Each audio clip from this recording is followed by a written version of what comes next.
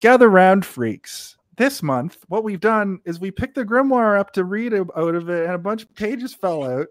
And this month's page was all greasy and covered in blood and viscera. And, you know, gather around the internet fire and gather around the internet radio, because we're bringing you the top quality show that happens each and every week here live on Twitch. It's, hey, did you see this one?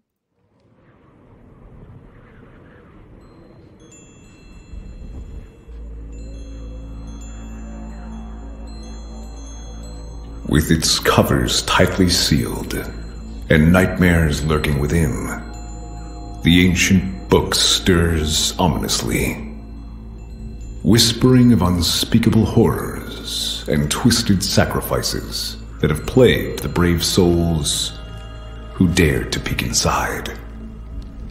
But beware, for one of our sinister hosts has made a ghastly discovery. As the yellow pages were last turned, a malevolent truth unraveled. Pages are missing, each one leading to a dark realm far more terrifying than the tome itself. A place where madness reigns, monstrous abominations lurk, and mayhem consumes all who venture too deeply. This chilling revelation serves as a stark reminder that monsters manifest in a myriad of forms. And Hey, Did You See This One? Invites you to brave the darkest corners of mind, matter, and mystery in search of the Grimoire of Familiar Killers.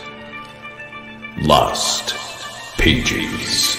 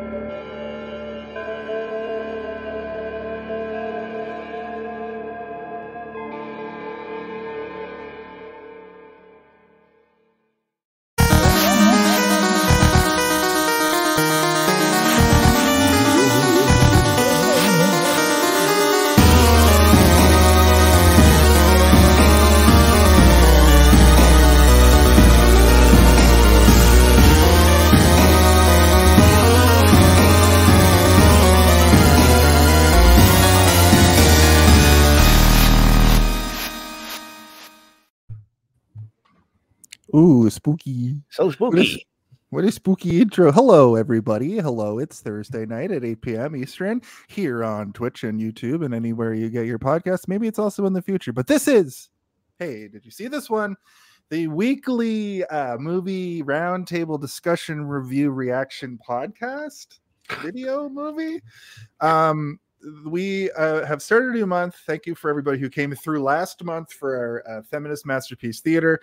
We had 2 guests on each and every week, but we are back to 1 guest only, who I'll talk about in a moment here. My name is Jason R. Phillips. I'm joined as always by my illustrious co-host, also host. We're co-hosts. I'm not the host. Anyway, Stephen H.R. Geiger Waters from the future. That's me. We are, the new month is the Grimoire of Familiar Killers, which is a bi-yearly thing that we do. We've been covering Friday the 13th, Freddy Goes to Hell, Jason Goes to Hell, Chucky Goes to Hell, all those movies coming up in October. We're going to be talking about the 6th iteration of all those films. But this month is the Lost Pages, where we wanted to do like a horror month and talk about some one-off movies that sort of have the same energy as like a Friday the 13th slasher. And then we kind of threw that out the window, and we're just doing 4 like horror movies, I think, is what we ended up with. Nightbreed, I think, of the four falls well into that. That is the movie we're covering this week, and we are congratulating our guest this week who's returning to the show. He is a host on the Hollywood Suite television channel, podcasts, internet present. Please welcome back to the show. It's Cam Maitland. Hi, guys. Hello. Thank you. Hello to all my fans in movie land. Thank you for coming back, Cam. It's good to see you. The last time I saw you was at a garden party on the weekend, and we'll leave it at that. Yeah. I may have been overserved. I think you overserved yourself before you got to the function, but that's cool. That we like to have a good time. Nightbreed, folks. That is the movie we were talking about this week. I think before we get to anything as far as the movie goes, let's talk about our brief history with the film. A brief history. And here on Hey Did You See This One, the guest has the first word in most matters. So Cam, why don't you give us your brief history with Nightbreed? Sure. I have like a bit of a weird history with the weird movie Nightbreed, in that I first dealt with it through a book, which was at my local library, called The Nightbreed Chronicles, which was mostly like an art book / a book looking at all the makeup, showing all the monsters. So I saw that book well before I like knew what the movie was, and well before I would probably watch scary movies as a kid. There was like a fantasy and sci-fi art section in our library. I don't know. So I really liked the monsters, and eventually, I got to see it. It was well before the Cabal cut and stuff, well before any of these new cuts, which we'll get into, I'm sure. And kind of a movie that is nonsense in its original form, but I do I understand why people like it and why people are compelled by it, because it does, for instance, like we were talking about in the pre-show, you are like, they could make a TV show of it. There's so many dangling threads, even in the studio cut, that you're just like, it's like modern franchise poisoned film, because it just seems to be the first in a series that never happened. So that kind of sticks in your mind. And since then, I the first Cabal cut, when that came out, it played at TIFF. I went to it there with a bunch of the makeup artists in attendance. And then, then this week I saw the director's cut for the first time, and I took a swing at the Nightmare ultimate cut that Steve did, and I'm not that much of a fan. Me neither, but for some reason I still did. I mean, I'm curious. I do think that I can close my grimoire of is there a good version of this movie now? That's it. Nice. All right. I think we're going to have a good conversation, because just before we can actually, you know what, Steve, go ahead and let us know about which version of the movie you watched also, I guess, if you weren't going to already. Well, I was going to do that during my brief history, so I'll do that. Cool. Actually, like Cam, I was familiar of the monsters and makeup from a book when I was a kid as well, but I had no idea what it was. And years went by, and I, like so many movies that I watched way too young, it felt like a dream. Like I had conjured these images up in my mind, but it was planted there from some book that I looked at. I was a weird monster kid, so people would get me monster stuff when I was a kid, and often like Hollywood makeup books were a thing that were floating around in my house all the time. But actually, the first time I watched this was on recommendation from my friend Cam Maitland. When we first met, we were working together, and it was kind of before we started hanging out, before we sort of became friends. We were in that moment of like befriending somebody where you're just learning their interests, and this was one of the things that you had recommended to me, specifically the Cabal cut. And on your recommendation, I watched it, and I was like, okay, Cam gets the weird shit that I'm into.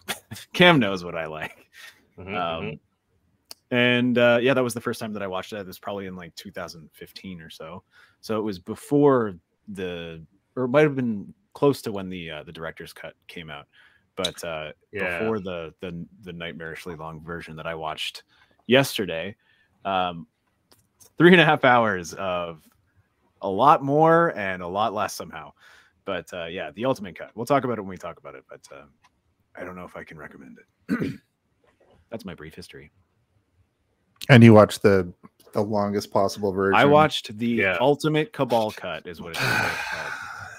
Yeah, which is kind of unofficial, I think, because it seems like they put it together, but it lost funding, and there's kind of no release of it beyond YouTube and streaming and stuff. And it also kind of feels a little bit unfinished, which I'll and I mean the irony. And I do think that because the director's cut is like Clive Barker had all the elements and was allowed to do what he wanted to do. It's kind of like, how much further do you need to go? Yeah, so for me it's basically like Steve mentioned that he wanted to do a Grimoire Lost Pages for this show, but pretty much since he joined the show 3 years ago. And shortly after we came up with the idea for the Grimoire, that's when you started kind of pitching the idea for this month. We didn't get around to it till now because we ended up doing the 2 grimoires per year, blah, blah, blah, whatever. Last year, you sent me the trailer for this movie, and I've been fascinated by the trailer for a year because it doesn't make any sense. It's just pictures of crazy things and crazy monsters and crazy makeup and crazy practical effects happening. And I think about it all the time, but I wanted to make sure that we did this for the Grimoire Lost Pages month. So I didn't watch it until this week. And we had a chat. We have a group chat, the 3 of us, and we were talking about which version should I watch, guys? And you guys basically said watch all the versions, the long and short of it, or none of them. Yeah, or none. I mean, the other thing that's interesting is I don't know how you would watch like the first version I watched. That version is essentially scrubbed from the world at this point. So, I think. So the theatrical release, basically, you were like, that version is seen as kind of the worst version and also hard to find. The theatrical version, or the director's cut, sorry, is the version that sort of is this is the introduction version, like watch this, and then there's a Cabal cut, and then an ultimate Cabal cut, which is like bonus scenes. Yeah, and I mean, into the movie. Part of it's kind of a mess because like the Cabal cut was made, the first Cabal cut that I went to at TIFF was made with what they thought were all the elements they had available. Then almost immediately, I think Clive Barker might have been there, or somebody said, "Hey, we're showing you this cut, but we just in a castle that some musician works in found a ton more stuff. We found a video camera with that." Well, I think that they essentially found all shot footage. That seems like they found like 90% of the original film prints, and they were able because the director's cut is all film. There's nothing looking janky. Whereas even the Cabal cut I saw at TIFF had some of those VHS elements that I think still exist in the ultimate cut. Yeah, so it's like alternate takes and stuff. Yeah. I think it's also like suspicious that it was found immediately. It was probably like they realized, oh, we can maybe make more money. Yeah. I do also think, as we've touched on, kind of that, Clive Barker being near death for the past like decade, he's tried to go back and like save a few, because I think Hellraiser 2 also has a different cut that he did.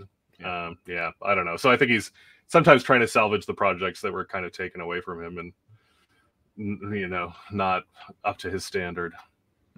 Yeah, we'll see what the posthumous like ultimate versions of these movies are once he passes, and we get a some sort of collection. But for this movie, like I said, I just watched the director's cut over the last couple days. I watched in 2-hour-long sittings, and I had my finger on the ultimate Cabal cut, and today Steve was like, I watched it. It's maybe not the version you need to see. So I'm glad that I made the decision. But I'm glad that we have. I never recommend watching movies in chunks. I'm anti-chunk movie watching. I say watch it, except for the Goonies. Am I right, Steve? Then you're pro. Then I'm pro chunk. Yeah. But this one I couldn't do it. I had to take breaks because it was too much to handle. Yeah. And I mean, I tried 10 or 15 minutes of that ultimate cut, and it's you could just tell it's like, oh, this is just trimmed. Like, it's just stretching scenes on for so long, and then sometimes is like, we have no sound elements, so it's just going to show the script. Like, okay, there's a difference between a shooting script. It's essentially an assembly cut, which is interesting. Like, I don't know a single other movie where they've done that. But X-Men Origins Wolverine without the CGI effects. Oh yeah, that appeared on the internet. Yeah, it's the Mummy where there's no sound except screaming or whatever. We'll do a month of those, and then lose our six viewers that we have. I mean, save it for Empire of the Planet of the Apes when they're releasing the all humans, no CGI ape cut, which they said they're doing. So that should be interesting. Great. So we have discussed whether or not we want to actually continue doing the director talk segment unless it's pertinent. And I think this month it is pertinent. So let's do a little bit of director talk. All right. Quiet on set. Are we rolling? Okay, let's shoot this piece of shit. Sound. Speed. Action! So this month is kind of special, or this week is kind of special because Clive Barker, famously known for the Hellraiser films, he wrote this book and he also directed this movie. So me and Steve were kind of talking about this before the show, and it's not one of those situations where he took a property and sort of did his adaptation. This, like, he just did several versions of his vision of this book that he wrote, kind of, right? Yeah. It's actually, I took some time to watch the documentary on it too, to kind of understand more what up. But yeah, it does really seem like he's doing different versions. And I do think he was always somebody who was like a little mindful of what will and won't fly in a movie, both due to technological limitations and then also knowing that, like, look at his adaptation of Hellraiser. I think it's like he knows how freaky he can get, pretty much. How edgy he can be. I haven't read Cabal, but I've read a few of his other books. Me neither. And that's exactly it. Like I read Scarlet Gospel, which is one of his Hellraiser books, and just the stuff that he writes, you're like, you would never be able to do this, even with the advancement of CGI. But if you wanted to do it with practical effects, which I think he's a big proponent of or fan of, you wouldn't be able to do it. You just couldn't. Even imagining it when he's describing it to you as thoroughly as he can in the books, it's difficult to truly understand what he's getting at some points. But I like his world building more than anything else. His actual novels I don't find to be all that compelling, but the stuff that he's building within it I do like. I've often thought that a lot of the world building that he does would be really well suited for video games. Even Nightbreed really could make a video game. I think he did have a video game in the early 2000s. Yeah, I think he's had a couple actually. He's he's kind of a multimedia dude. I think with this film, he made a very successful John Carpenter film. This has that vibe kind of going on. I mean, all of his movies feel like John Carpenter films, but at the same time, you could say the same thing about John Carpenter. That's true. And what I was going to say is that it feels like if a John Carpenter movie halfway through becomes Hellraiser, you know what I mean? Yeah. Like the beginning with the police and the like sort of the setup for the story feels very like a John Carpenter film, and then it sort of starts to bleed into the vibe you get from that first and second Hellraiser movies, where it just starts to get kind of sticky, the movie gets very like, what is gooey, literally gooey. Goo coming out of every orifice. It's interesting, and I do think actually one of the most fascinating things watching the kind of short documentary that came out recently with one of the cuts is that Doug Bradley brings up, who is the Pinhead, and then in this he's the kind of Moses guy. He's got gills on his face. Yeah, they're eyeballs, but you don't find out till way too late. For it to look cool. You're like, oh, this is cool, right? As he's a corpse dying. But he pointed out that they shot Hellraiser 2, and Nightbreed within basically 3 years. So like, yeah, They don't, they don't do that anymore. no, but he also is like, it's a miracle any of them happened. Like, don't ask me to remember anything. He talks about how it was like, he's like, my character wasn't that important, but it was very hard to be in character because essentially he's like, I was getting in a car at the same time, taking the same route with the same makeup artist as being Pinhead, but I wasn't Pinhead. So he's like, I had to find a way to like prepare myself because it was all the Pinhead stuff. And you have to be in makeup for. Oh yeah, I mean, our man, apparently the guy, the Grimoire I come to talk about, Craig Sheffer, had to be in it for 7 hours for that Cabal makeup because it's also so early on in makeup technology that like, yeah, most of these guys were in it forever. So I also think, you can definitely knock this movie sometimes for how cheap it looks, but I think it's also like they were stretching the budget as much as they possibly could. Mm-hmm. Yeah, I have a question for you guys that you may know the answer to that I wasn't sure. Did they use miniatures a bunch in this? Because it seemed like when the truck crashes through the wall, like near the end and falls down, it looks like a miniature set. Also, those bridges looked like, obviously, there's tons of miniatures in this movie. Yeah. I would say there's miniatures, but they also kind of all talked about that the big Midian set with the bridges was built at Pinewood and was pretty huge.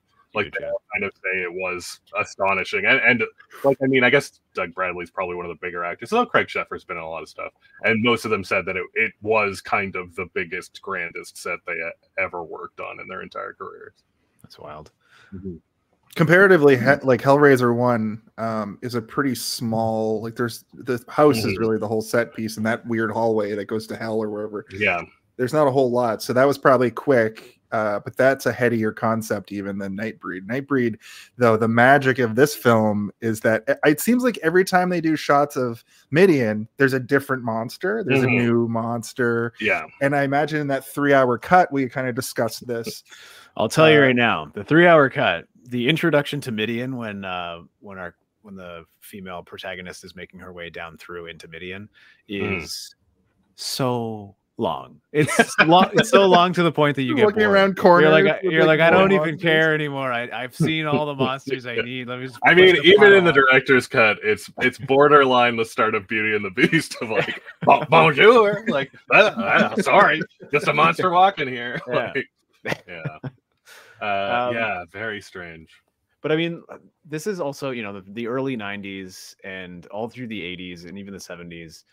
Science fiction and horror movies, they all had these, not all of them, but like a large percentage of them have what I like to call the cantina sequence, which is when Luke Skywalker first goes into the cantina in Star Wars, and it's like, dun, dun, dun, dun, dun, and you're just seeing all the different aliens. That's basically what this scene is, except it's gross monsters that are bleeding everywhere, barfing up their own food and then eating it again or whatever. A tit man just made of tits. But you also have, the Star Wars cantina, but, like Mad Max and name it if you got it. I was going to ask you guys if you have like a favorite. Oh, I mean, I love another cantina movie I like a lot is Freaked, the Alex Winter one, where it's all basically creatures, but it's a completely stupid comedy that just overdoes it way hard with creatures. And I know Alex Winter apparently has a new one on Shudder that's also very creature heavy. And it's just that messed me up. That movie messed me up as a kid. It used to be on late at night all the time, and I remember tuning in and being like, "This is not for my eyes." But I'm going to look at the person with the giant nose, and he's part of a twin with a person he hates, and it's crazy. It's also the thing that I actually think Nightbreed unfortunately did not do enough of is slimy. The Nightbreed is too dry.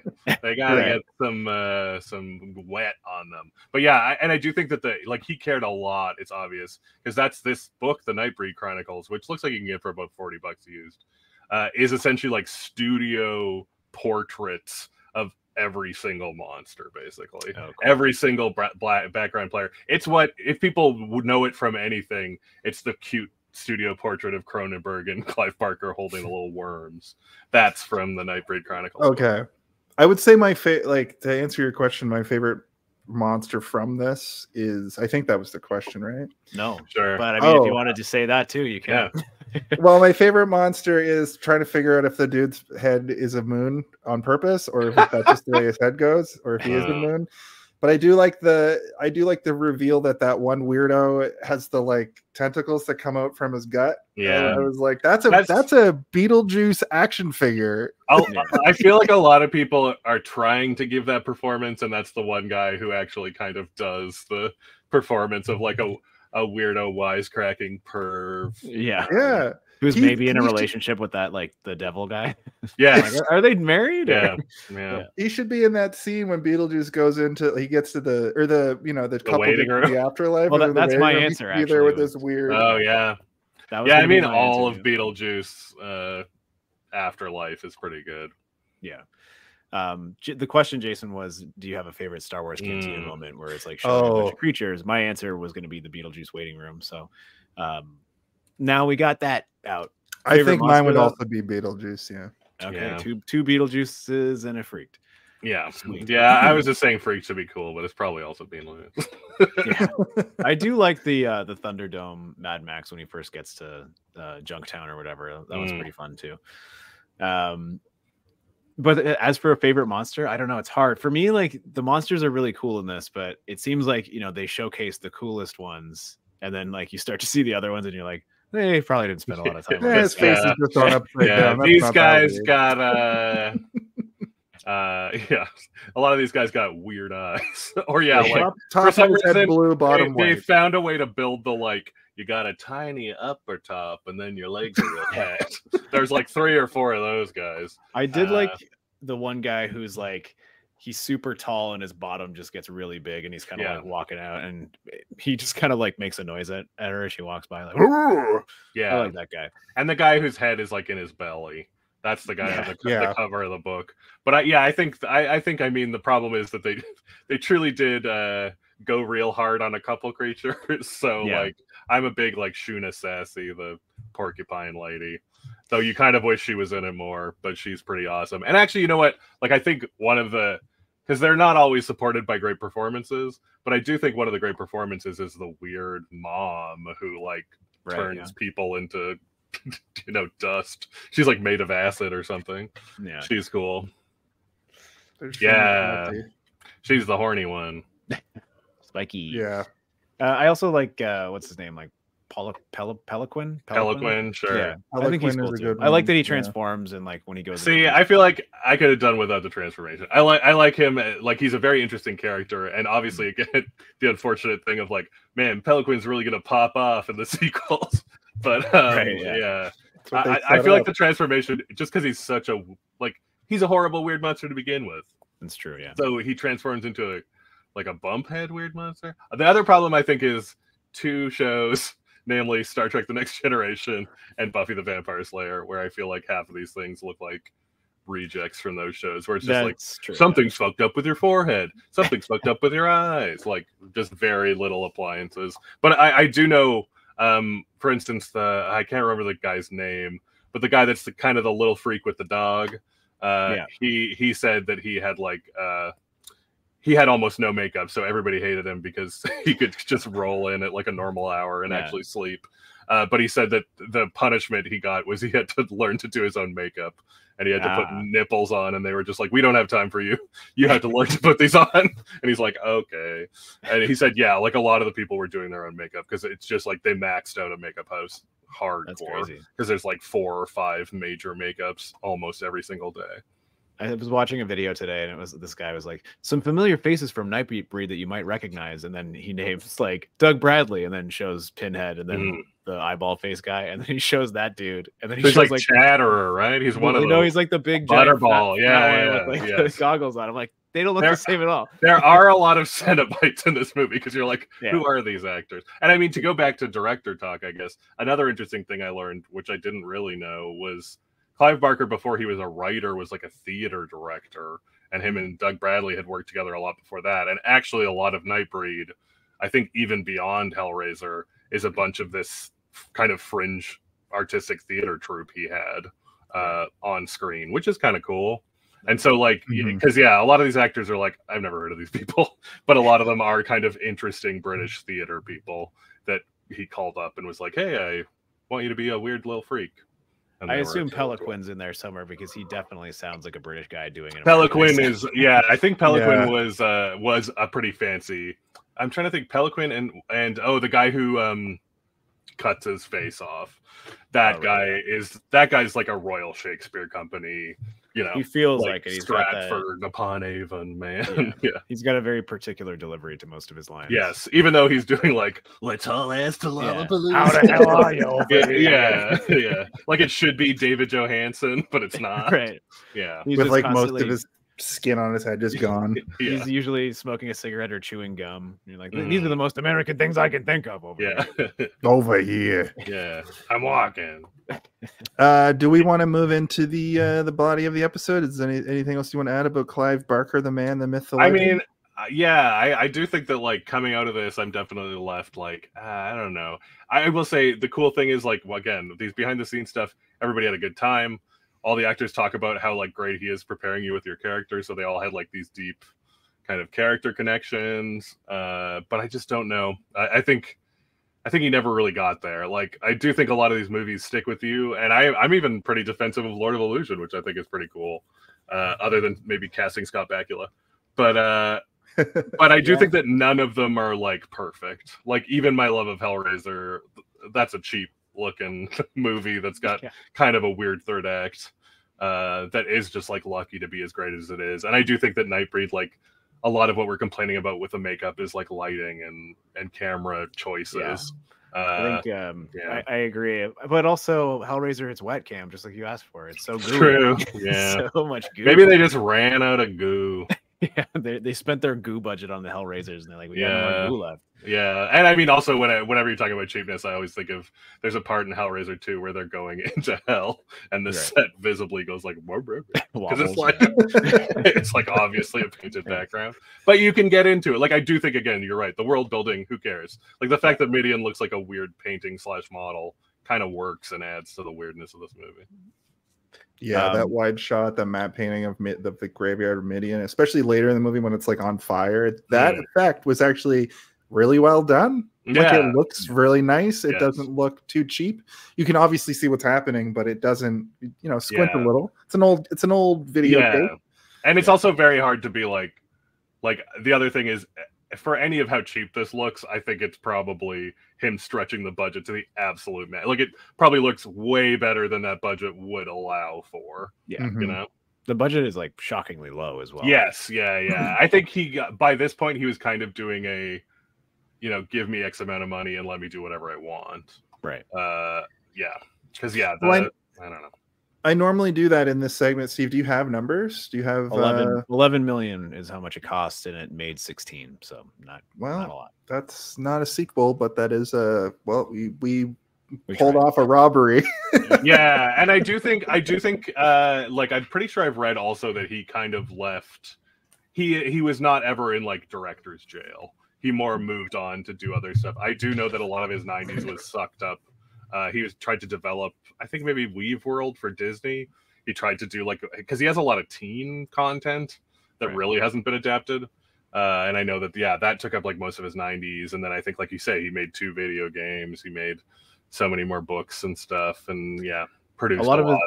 I didn't really consider it until you just said that, but like even the Scarlet Gospel, like the final Hellraiser book that he made, does feel very like YA with a lot of R-rated content in it. Or just the writing style in general just kind of feels a little bit not amateur, but geared towards just some more simple stuff. Like readable. I think Stephen King's the same, right? Like it's not trying to use $10 words.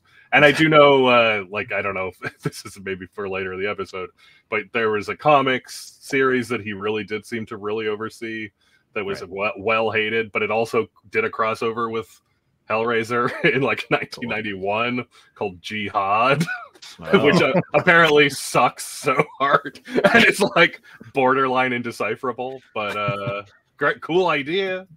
Track that down, comic book lover. Yeah, I think that they're all bound somewhere, but you can find it on Amazon for like $1 because every review it's like 1 star. What the hell is it? I might have to find this. I think that there are also a later good set of Nightbreed comics, so I don't know. Right. Okay. Well, I guess we should move into the movie itself. in the body of the episode. The body of the episode.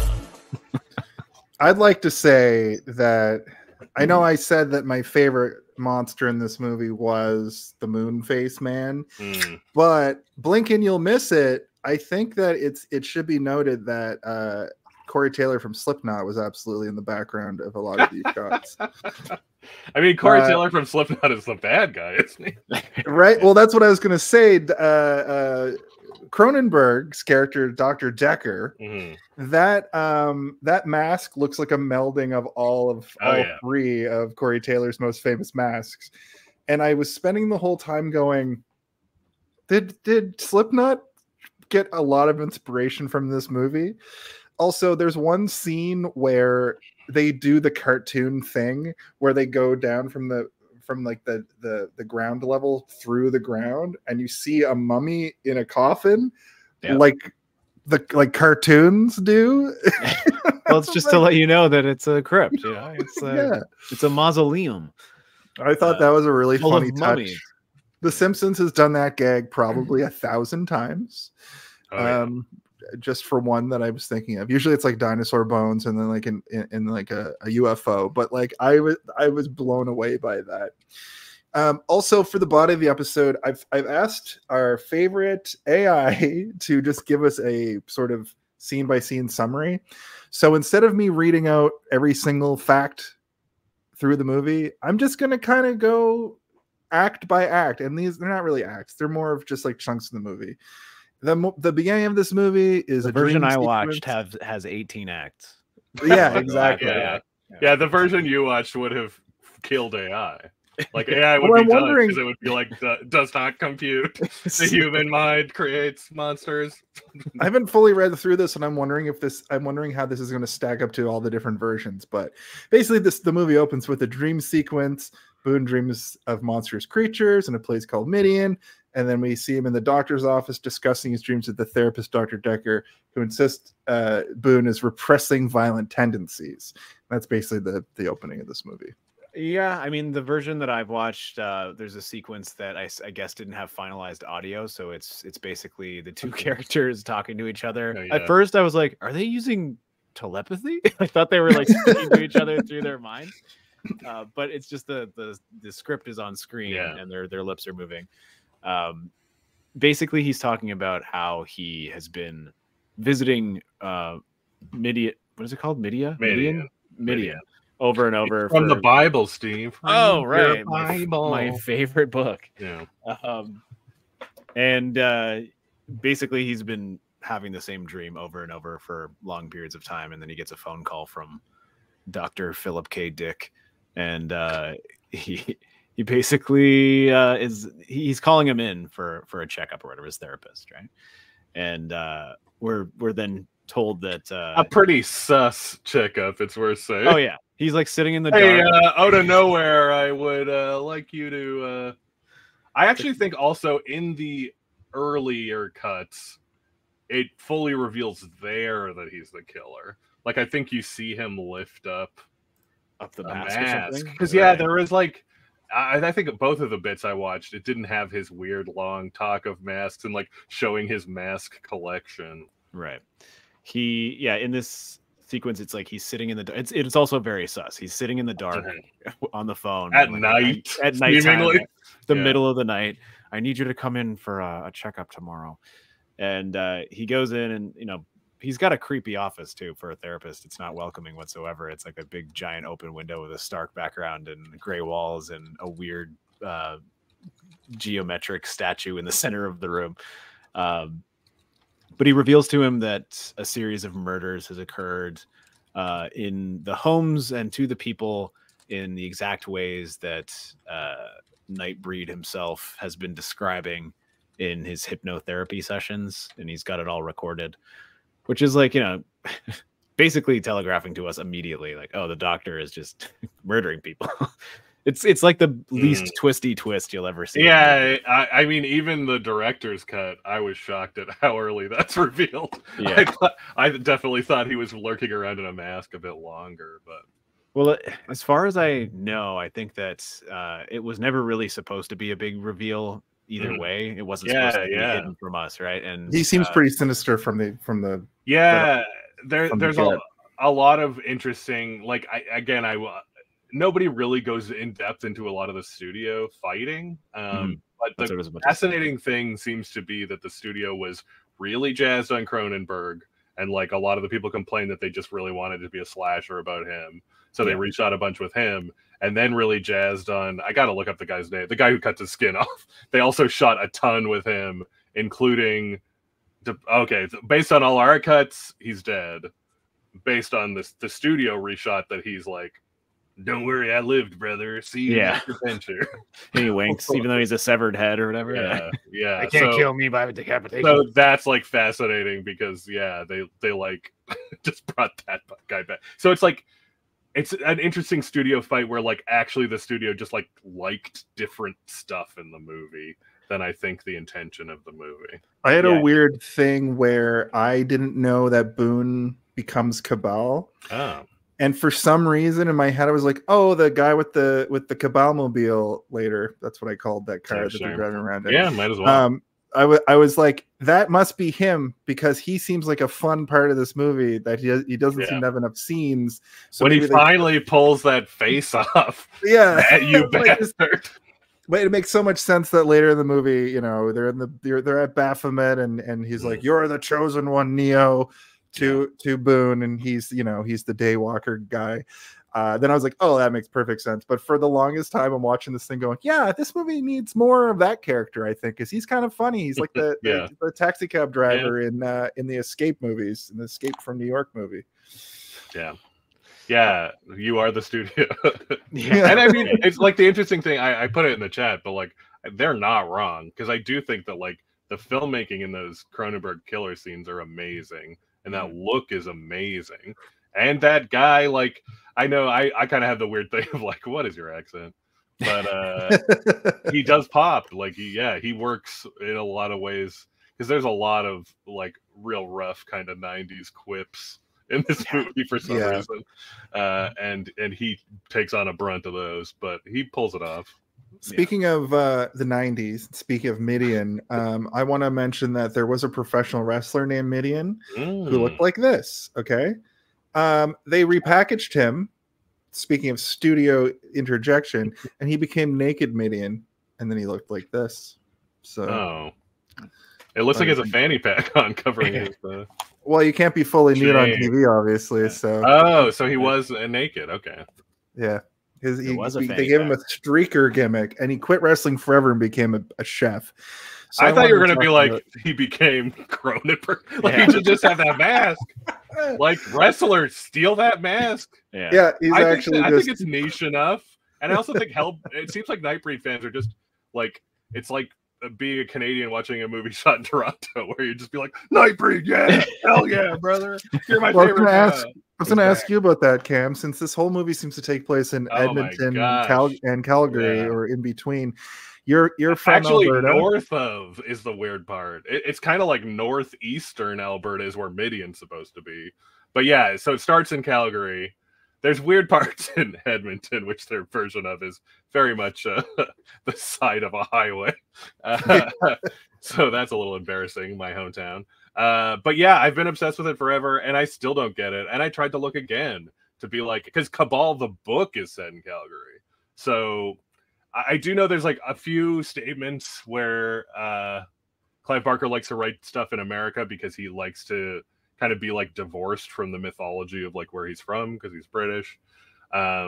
He also, he likes to kind of choose places that are out of the ordinary and unusual. And I've always taken it, there's a weird Rudyard Kipling quote because of the natural gas deposits in southern Alberta, where he says that like they have hell for a basement. You might know for the horrible Nickelback song, also called Hell for a Basement.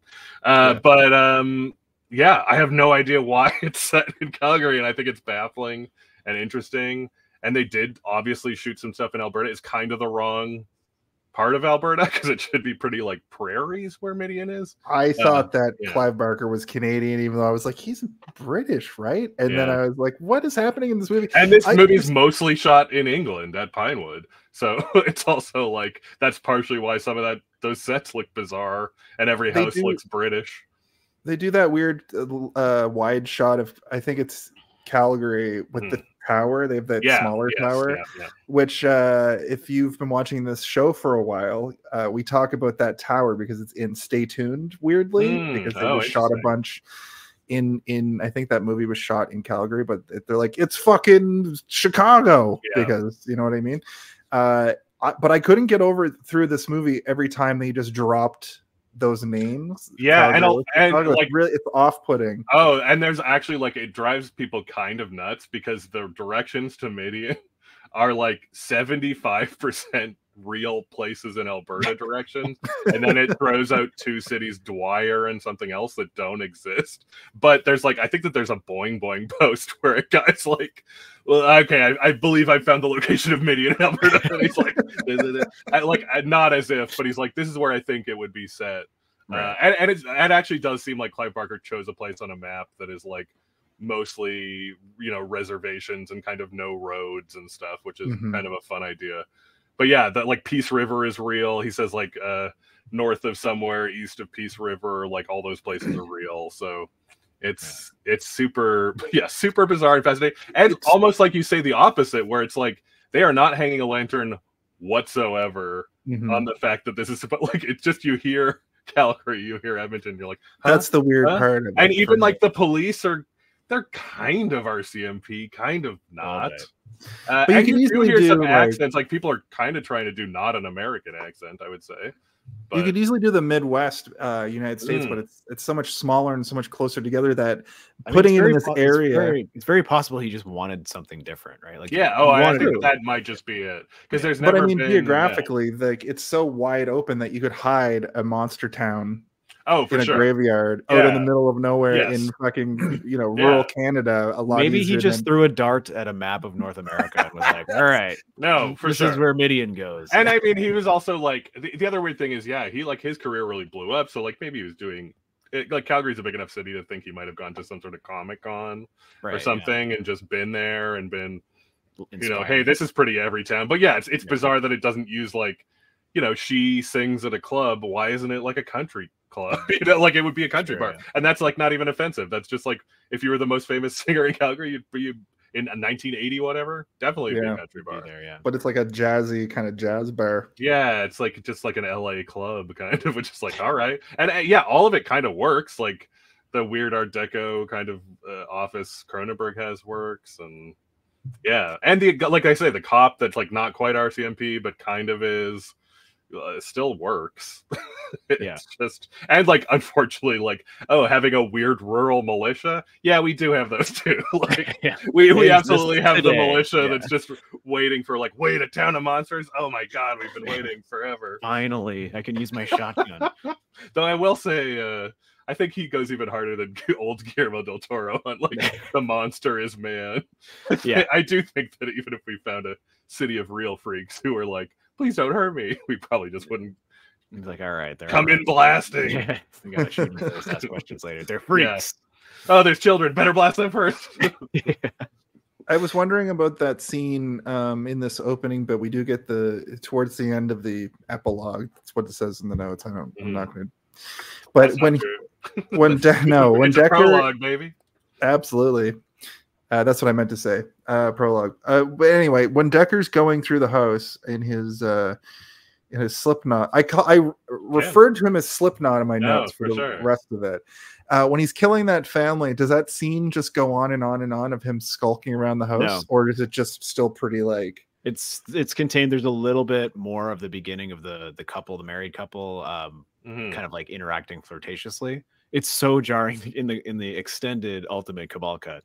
It's like this horrible VHS rip where it's like, you're like, I thought it was a shot of a TV. I'm like, what is this home video? And then it like cuts to this is before I got far into it, where I realized there's going to be a lot more of that.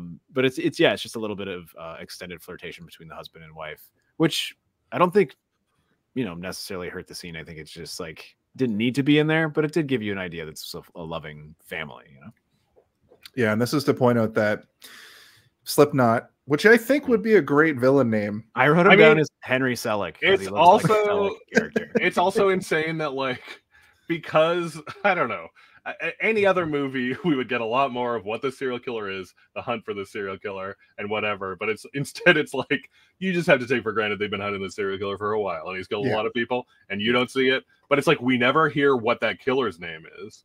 No. He doesn't have any name other than Dr. Decker because we just see him in the freaky mask. Which is a good villain killer name, but they don't refer to the serial killer as his name because they don't know it's him. But again, I think that's the unfortunate thing of Decker. You kind of get the impression that Decker is going to be resurrected and be an unkillable guy on the side of the other anti-Baphomet guy. Yeah, and it's oh man, in Nightbreed 2, Decker's really going to pop up.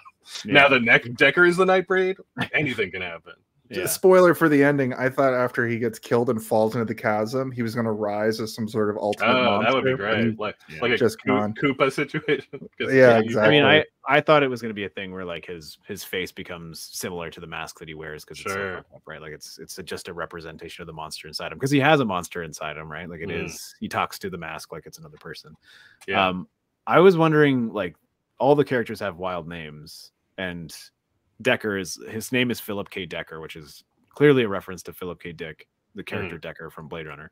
But I was wondering if the other characters are references to anything, because that's usually something that amateur filmmakers do to be it's the Savini house or whatever, I do know a couple people hit on a few things, and Narcisse was something he's based on, because the other thing that the one guy said is Clive Barker is very funny because he'll give you the most detailed character stuff, but he's it's stuff you can never look up. So he said your guy is basically based on these 8 movies. So he's the only movie I could even find was Death in Venice. So he's I just went all in on Death in Venice.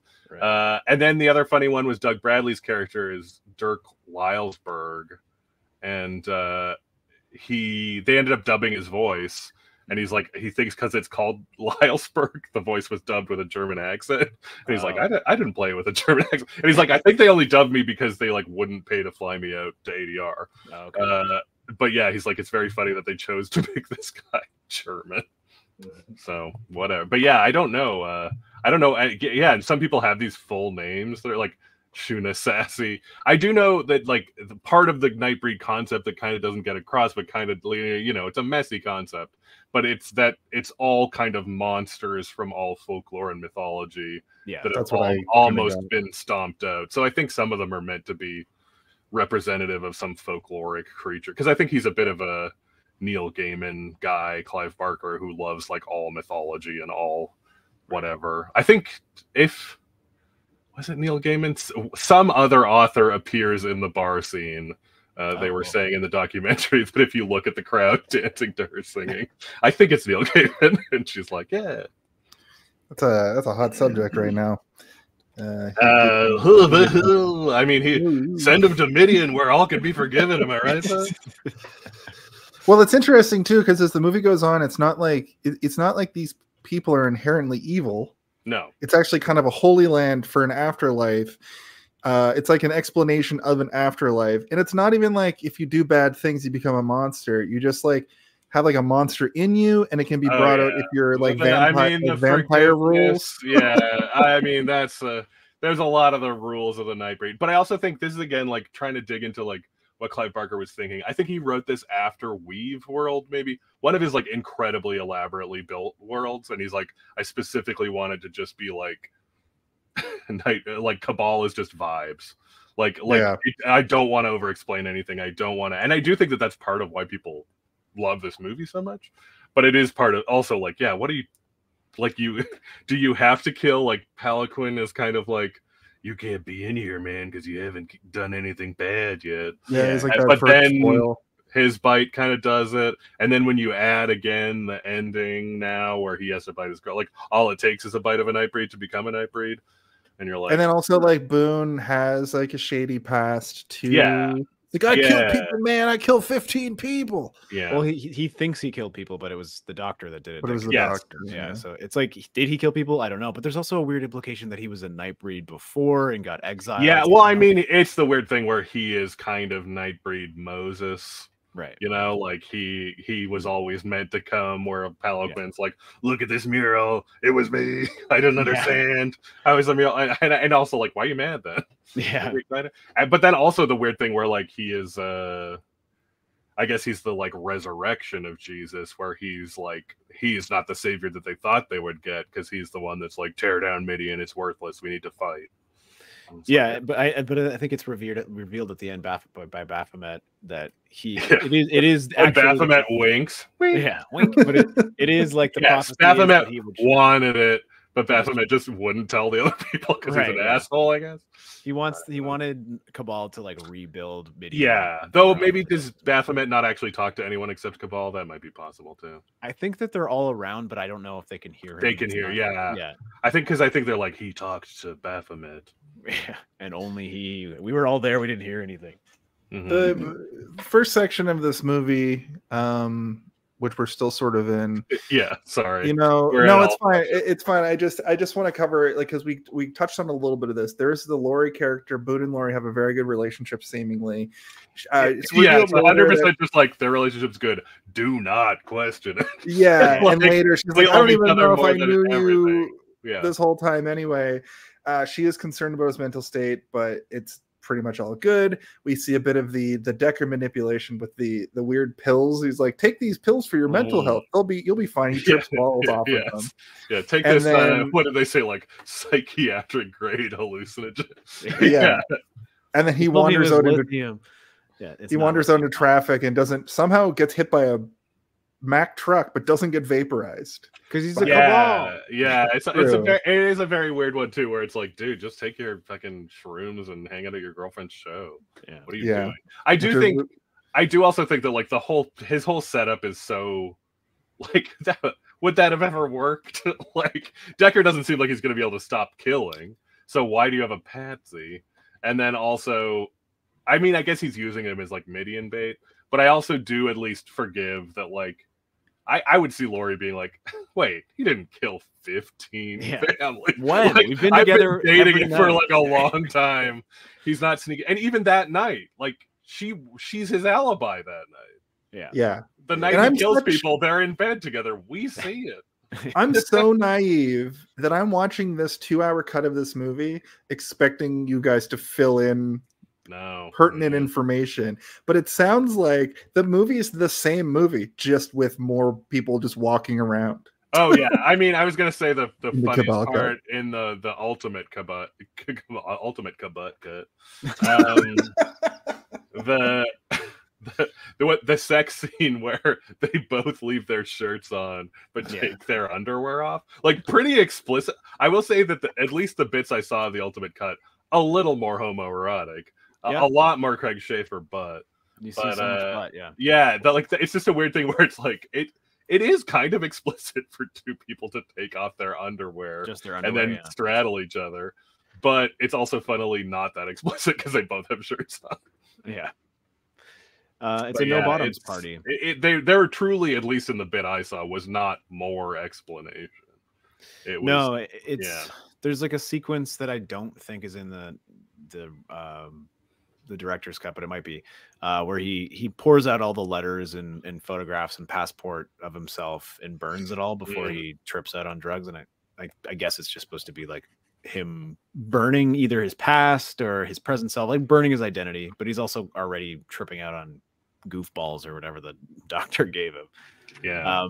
But while he's burning it, he has a vision of himself and her making love, where he's just like watching them make love to creepy, weird, elaborate Danny Elfman music plays. Yeah, I mean, that's the other weird thing that does make this movie kind of slap is like constant Danny Elfman, and honestly, all the bits in the director's cut and even the ultimate was pretty good at just, they're like, listen, if we got a rough piece, we're just gonna put some booty shaking Elfman underneath. I was saying to Steve that the score sounds like if Danny Elfman was like, so this is a year after Batman, but like a year before Beetlejuice, or is Beetlejuice before? And probably no, Beetlejuice is before Batman, but this is probably done before Batman hits, if that makes sense. But the score sounds like if you mix Batman and Beetlejuice together. Yeah, I also find it interesting because like Elfman nowadays is very capable of a chill score, but this is kind of like the Beetlejuice Batman style, but chill. Like it's doing the but like pretty dramatic. Not not Tales from the Crypt, but close. It's a lot of oboes and a lot of chanting and a lot of deep bass. But another bad man, all these guys, everybody related to Nightbreed is being taken down. Right, yeah. They are the Nightbreed. Yeah, I mean, I guess people were hiring him for this at that point, right? They're like, oh, we want you to do this is still pretty early, but it's like, good enough. And I would say, especially post the few Tim Burtons, is like, it's what you want. Yeah. Give me what you did in the Army of Darkness, please. I will say, speaking of Nightbreed, that's when they said the name of the movie in the movie. Constantly. The first time it is done is at 25 minutes and 15 seconds. Okay. But once you hear it that first time, they refer to the Nightbreed probably 5-7 more times. This is not one where they shy away from that. No, it's like we watched Barbie a couple weeks ago, and I did a title drop. At 4 minutes into the show, and we were like, "Well, they say it. That's her name," and I was like, "That's kind of what the point I'm making." It's the name of the movie is kind of the conceit of the movie. So I mean, you could probably get away without saying Nightbreed in this movie because it's just sort of a concept more than anything else, right? And also, Eloquent in that background there look exactly like Ivan Ooze from Rangers. That's true. Pelican is giving real Ivan Ooze. Somebody check if they just reused that mold for Ivan. Yeah. That sounds like something Haim Saban would get. He just got all the old masks and was like, "Those are, you know what we're doing." Yeah, number one Nightbreed fan. Hey, you know who the Power Rangers can fight? Every single guy from Nightbreed. Moonface. We got a bunch of dusty Nightbreed masks over here.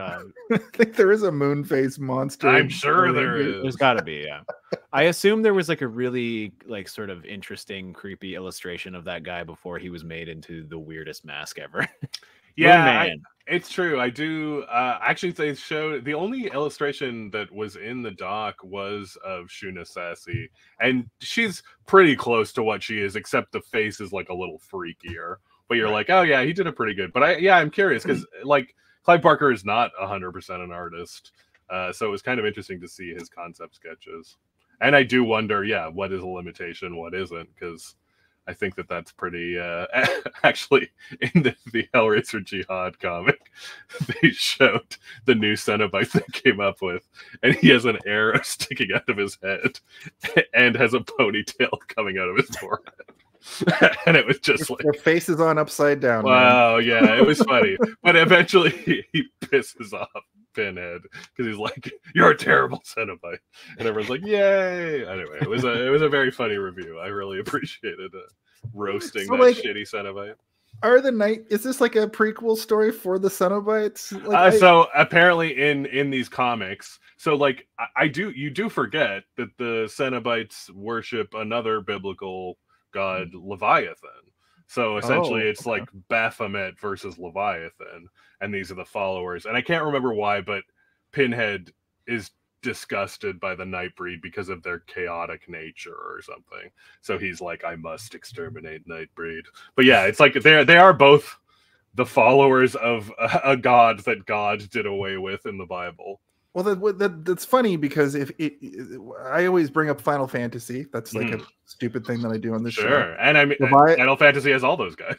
Well, Leviathan is a summon, and Baphomet is mentioned in lots of biblical references. But this Midian feels like in Final Fantasy VI, there's this place called Land of the Espers, and these Espers are basically like kind of god people. Like they're just these like monsters that sort of get invaded by the like Hitler of that universe, and he starts stealing them to use them as magic. And I almost thought that's where this movie was going a little bit, because it's like once they infiltrate this world, it's like when the humans siege this literal world, if they take one of these monsters and crush it into a diamond, which is what the espers are in Final Fantasy VI, could you use them as magic? And I'm sitting there going like, this is literally the land of the espers. And I saw so many parallels that like, is this like a common theme in the Bible? I've never really read the Bible, but is there this like land of... Yeah, I mean, I think I was hearing that Midian in the Bible is kind of a place between life and death, and it's like a city that's destroyed. Oh, there we go. Real Feels podcast has me on the terrible sounding Nightbreed comics. But I don't remember. I did look it up a bit, but yeah, it's a city that's destroyed in the Bible, I believe. But yeah, it is, and it does seem like, I mean, again, to go back to director stuff, I kind of feel like this is trying to do stuff that Guillermo del Toro would like more successfully do later. And like what you're saying actually is like what feels maybe a little missing from this narrative, because this one is just that humans want to destroy the Nightbreed. What feels like is missing is humans want to exploit the Nightbreed. Yeah, which they see slightly in the sexual stuff, but otherwise they just want to shoot them. Like if you could pull somebody from this world, would that introduce real magic to the real world? Because, Cabal is like very Neo, very very like the chosen one feeling. Yeah, the old hero's journey. Exactly. No, he's like drawn via dreams, and so I don't know. It's a little outside of it. But that there's a lot. I think that's another reason why this movie is so compelling. Like, when I first saw it, I was very much into the monster idea of it, where I'm like, oh, cool, I like all of the monster makeup here. But the more you get into it, the more that hero's journey stuff makes it more intriguing. But like you were saying earlier, Cam, where all of these characters are cool enough that they could have their own side stories. There's dangling threads everywhere. And even the end of the movie where we want Cronenberg to be Cronenberged and come out of the ground as a Cronenberg monster. I can understand out of his own chest somehow. Yeah, I can understand the love that exists for it, even though it's not particularly a great movie. It's just still so... Yeah, and I mean, I think that is the strength that Clive Barker had as a filmmaker. And like you said before, world building, it's always been his thing. And it's just... and it's tough to know, like, if the monsters looked a bit cooler, that's actually not the problem. Because it's just like, it's more that these plots are all kind of touched on and dropped. And I think that they didn't spend enough time explaining the berserkers, because the berserkers fascinated me so much. Let me tell you, they're uncontrollable. It was a bit I liked hearing about the bad. So the comics were weird, I guess, because they claim to have been conceptualized, but everyone kind of disputes that the 90s. So these comics came out at pretty much the same time. Everyone disputes that it's like different artists every time and different writers quite often. So they kind of just felt all over the place. But the one that sounds very interesting is about like the creation of the berserkers, and that they were they were essentially like a weird thing where during World War I, briefly the Nightbreed teamed up with the Kaiser and is like, we'll help you, but they created these berserkers and kind of regretted it, and is like, oh, this is what happens when we work with humans, and like this is why we have to kind of be totally away, because like our powers combined with humans is too fucked up. And I think that they like sacrifice Nightbreed to create the berserkers. So it's like, that comic sounds cool. I do want to read that. Right. Like, I will buy this bad collection to read that one comic, even if the art looks like. But some of the art looks like behind me is actually comic art, which is like, there's like a weird monster that is like, I'm so old, I have no more teeth, but he just fills his mouth with knives and scissors and stuff. Scissors and a razor blade. I didn't realize that. Yeah, I didn't realize that was a mouth until I thought it was like back. I think it's like the final frame. He's like, lucky I got my dentures. And you're like, yeah. I think it's the same weird comic group that did. I think, Jason, you've talked to me about this. Those weird kind of adult Ghostbusters comics from the late 80s and early 90s. I think it's that same sort of failed. Yeah, well, there was also, me and Steve have talked about how there's all these weird, there's that comic book company that made that Ash versus... that's Boone, maybe?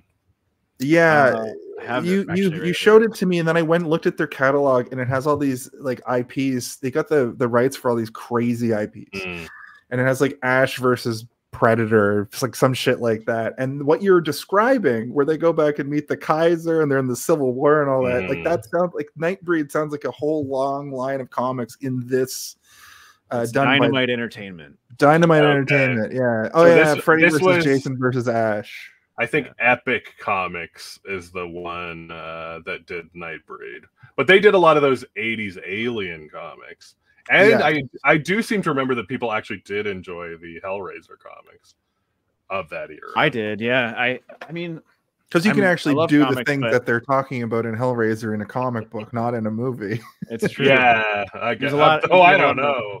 Then you there's got a to lot go to more- the talk to the there's guy, and he takes you in the back and There's shows you the comics. also a with lot an- more like an X. creative I don't know. creative leeway where you can just sort of like, I'm gonna take these two characters and mash them together and see if anyone gives a shit when I try and bump them. Yeah, and I mean, what does again sound compelling sometimes of these comics is like following an individual Nightbreed member Yeah. in another city or something, and Which just is being why like, I think a little bit why it would work as a series, right? You could. oh yeah. you could Well, extend- I mean, to go back to maybe the larger thing of just the plot Mm. and like where we were in the plot, I think they just don't like as much as this movie is too long.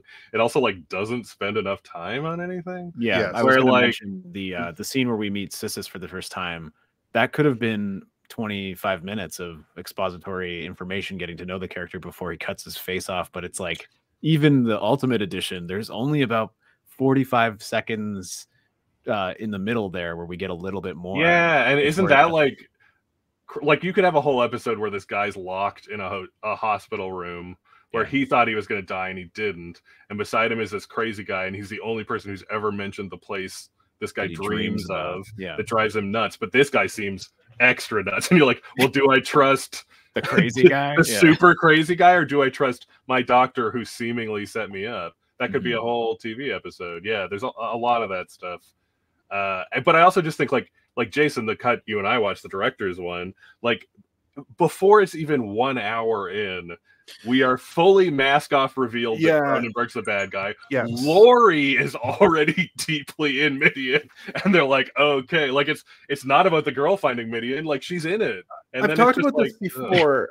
I have this thing with movies where the first like 15 minutes of any movie I watch for the first time, I'm not gonna remember it because it's just sort of throwing all this new information. And the second time I watch it, I'll hone in. In that first 20 minutes, we get like we're introduced to Boone, we're introduced to Decker, we're introduced to their relationship, we're introduced to Midian, we're introduced to a monster, we're introduced to the drugs, we're introduced to Lori, we're introduced to Lori's fucking nightclub shit, and then we're introduced to him getting hit by a bus. Yeah. And then like 10 minutes And after then he's that, introduced to a bus. yeah. And then 10 minutes after that, he's dead. I'll just talk about the second like segment of the movie. oh yeah, the second segment is maybe the weakest in this regard of like, does any of this need to happen? Boone finds Midian. It's a cemetery. He encounters the mysterious residents. He meets Peloquin. Boone He, drives for like 20 hours straight. Worst thing. That is, yeah, driving from Calgary to 4 hours north of Edmonton. They're We get close, but revealed they're that- not that close. We get that reveal that Decker's the serial killer. He then manipulates the police into, them believing Boone is the killer just because he's like mysteriously on the run from, and then Boone gets killed by the police and Decker, and that has all happened in 40 minutes. Yeah. All that laundry list of things, which that's like a movie. Oh, absolutely. And I do think like one of the great weaknesses, and I don't think it's even explained yet at this point, is Decker's motivation. Is just like, I hate it's never things really that breed. He hates humans that breed, and Nightbreed is the like. If the Nightbreed was constantly fucking Yeah, and they're breeding. having babies, I'd get it. And there are a lot of children, There's But a few like- children. but like, I don't know. It's terrible, and it's not explained, I think, until way later when like Decker's mask off to Lori, maybe. Yeah. And it's just like, what is, yeah, it's so weird. And so I think that that's the weird thing is like what we're used to in a traditional 3X structure. And I will say that this structure issue exists even in the tightest theatrical cut. This is not a extension issue. That's like, true. yeah. That's my nativity and whatever. And also like I'm sitting there going like, they're explaining so many things to me in such a short period of time for how basic the story really is. Mm-hmm. You know, it's a really simple story about a guy who is, you know, the chosen one for this group of like mythical beings. Mm-hmm. And there's a guy who hates the mythical beings. It's really hero, villain, magical land, magic. It really feels like a lot like an old 80s fantasy film, like a Crow or like a Labyrinth. But then for some reason, they're just throwing new ideas. That one character comes and goes so fast that the woman that Laurie meets on the road. Oh yeah, who is great. And then she gets killed like immediately.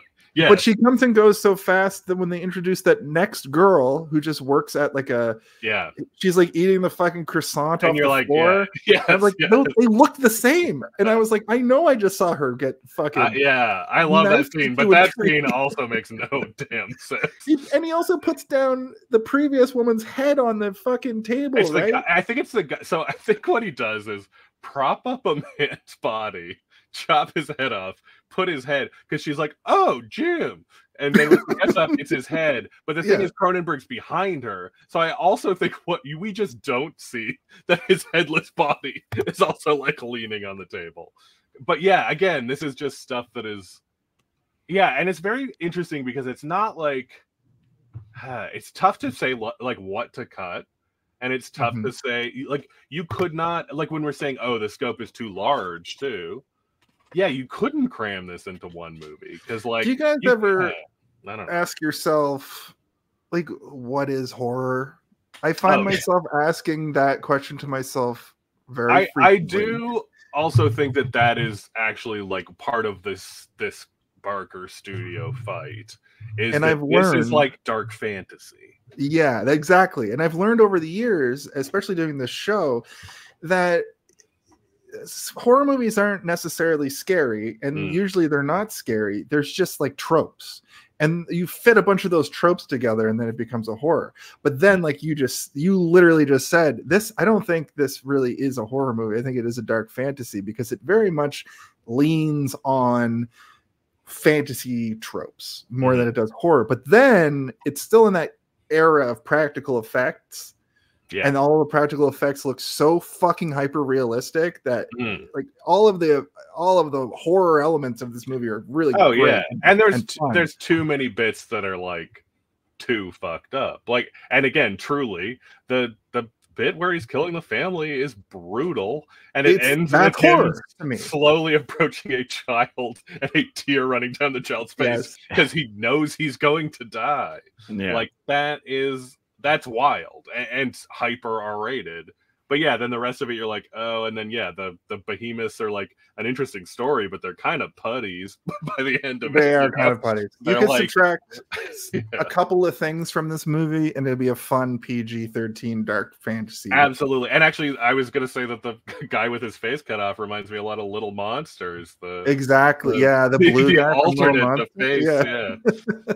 That, which is terrifying. And again, that's like screwed up the other way, where it's like, oops, we accidentally had one R-rated scene in the middle of a PG film. And it's very fascinating, but it is like, I do think maybe I'm repeating myself, but I think watching these cuts made me be like, it kind of sucks to just realize that they maybe never shot anything that would fully make sense. Yeah, and there wasn't a full vision to turn a book into a movie. And it's just like, maybe, this movie really is what it is, and I do think that there's a lot of appeal to it.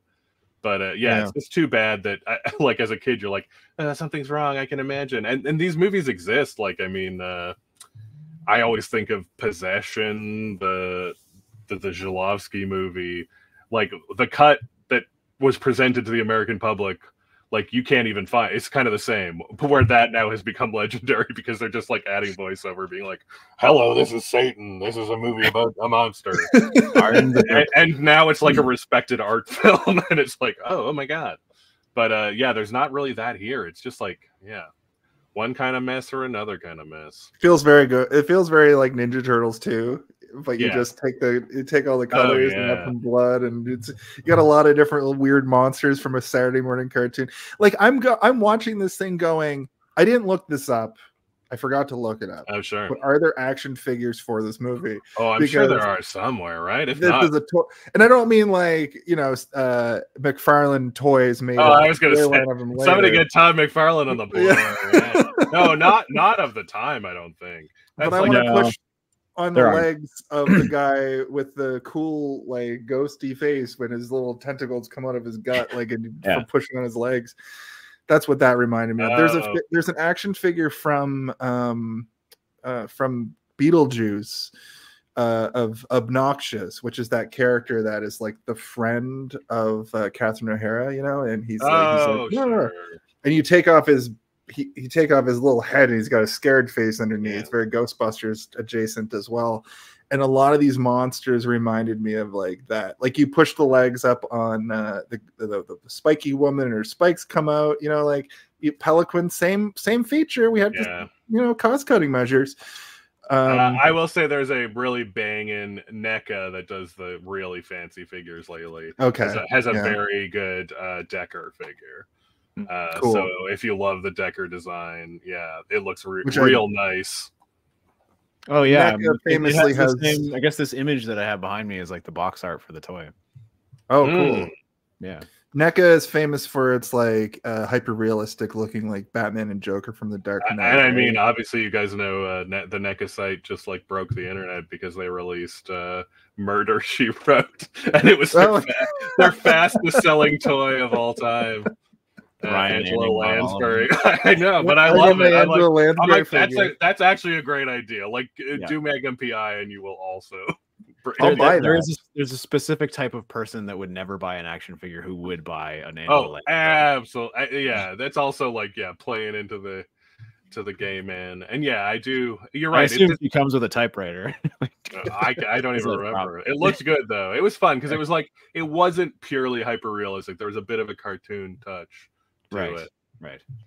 That's cool. I still think that he looks more like a Selleck character than he does a Slipknot character. I mean, I see it. I love the fact that the mouth is so weird. Like the zip is not on the front. It almost looks like everything is being pulled to one side, which is a really cool. It does sort of look like a Tim Burton. Yeah. Well, I mean, it's like obviously it's like a sculpted, not a bag. That's where I was thinking of the Slipknot masks because they're all very hyper stylized and look like different weird things. That's man. There's like so many good things in this film, but then so many weird things, and the fact that I'm gonna say this more times, so put a counter on the screen, but like the fact that the 3.5 hour cut doesn't add more context. Just adds more people. A bit of context. You didn't watch it. It does. I'm not saying it doesn't. I'm just saying I'm fascinated to know in my life. Before I die, Jason, let me know if you ever watch the 3 hour cut. Because I think it'll tickle in your mind like it did me. There are moments that are added that add a little bit of depth to the characters that is lacking in the director's cut. There's a moment in the office at the very beginning where he has a breakdown to the doctor, and the doctor is very compassionate and loving almost to him in a way that a father would to a son if someone was breaking down. That doesn't exist in the other cut. That adds a little bit of context to both characters and the trust that they have for one another that seemingly doesn't exist otherwise outside of that. Yeah, we get the weird. There's so little context for his mental illness before at all. The doctor treated him for. And even the amount he told him about Midian and how much he knew about Midian. Because, like, obviously he knew enough to be like, and there's monsters, and they're breeding, and they're really stuck At in night. Cronenberg's mind. Night breeding, they might say. Okay, breeding. Like I've killed all the people in Calgary. I guess I gotta. Gotta move on to the underworld. Yeah, like again, in 10 months. you can make a whole movie to me about a serial killer who gets so bored of serial killing people that he's like, wait a minute, there's monsters. That's Hello. Dexter, I guess. Yeah, but a murderer. But Dexter doesn't kill vampires. This is what I mean. Like he's like, I'm tired of killing people. It's so easy. I need to find something sicker. There's also a little bit more context in the scene between Sissus and Cabal in the hospital before he cuts his face off. You really get the idea in this clipped footage. It's also one of the nice things about the extended edition is it's very obvious when it's happening because the audio, all of a sudden you can hear the ambient sound of the room like so horribly, and like the quality goes down a little bit. You're like, oh, they added this.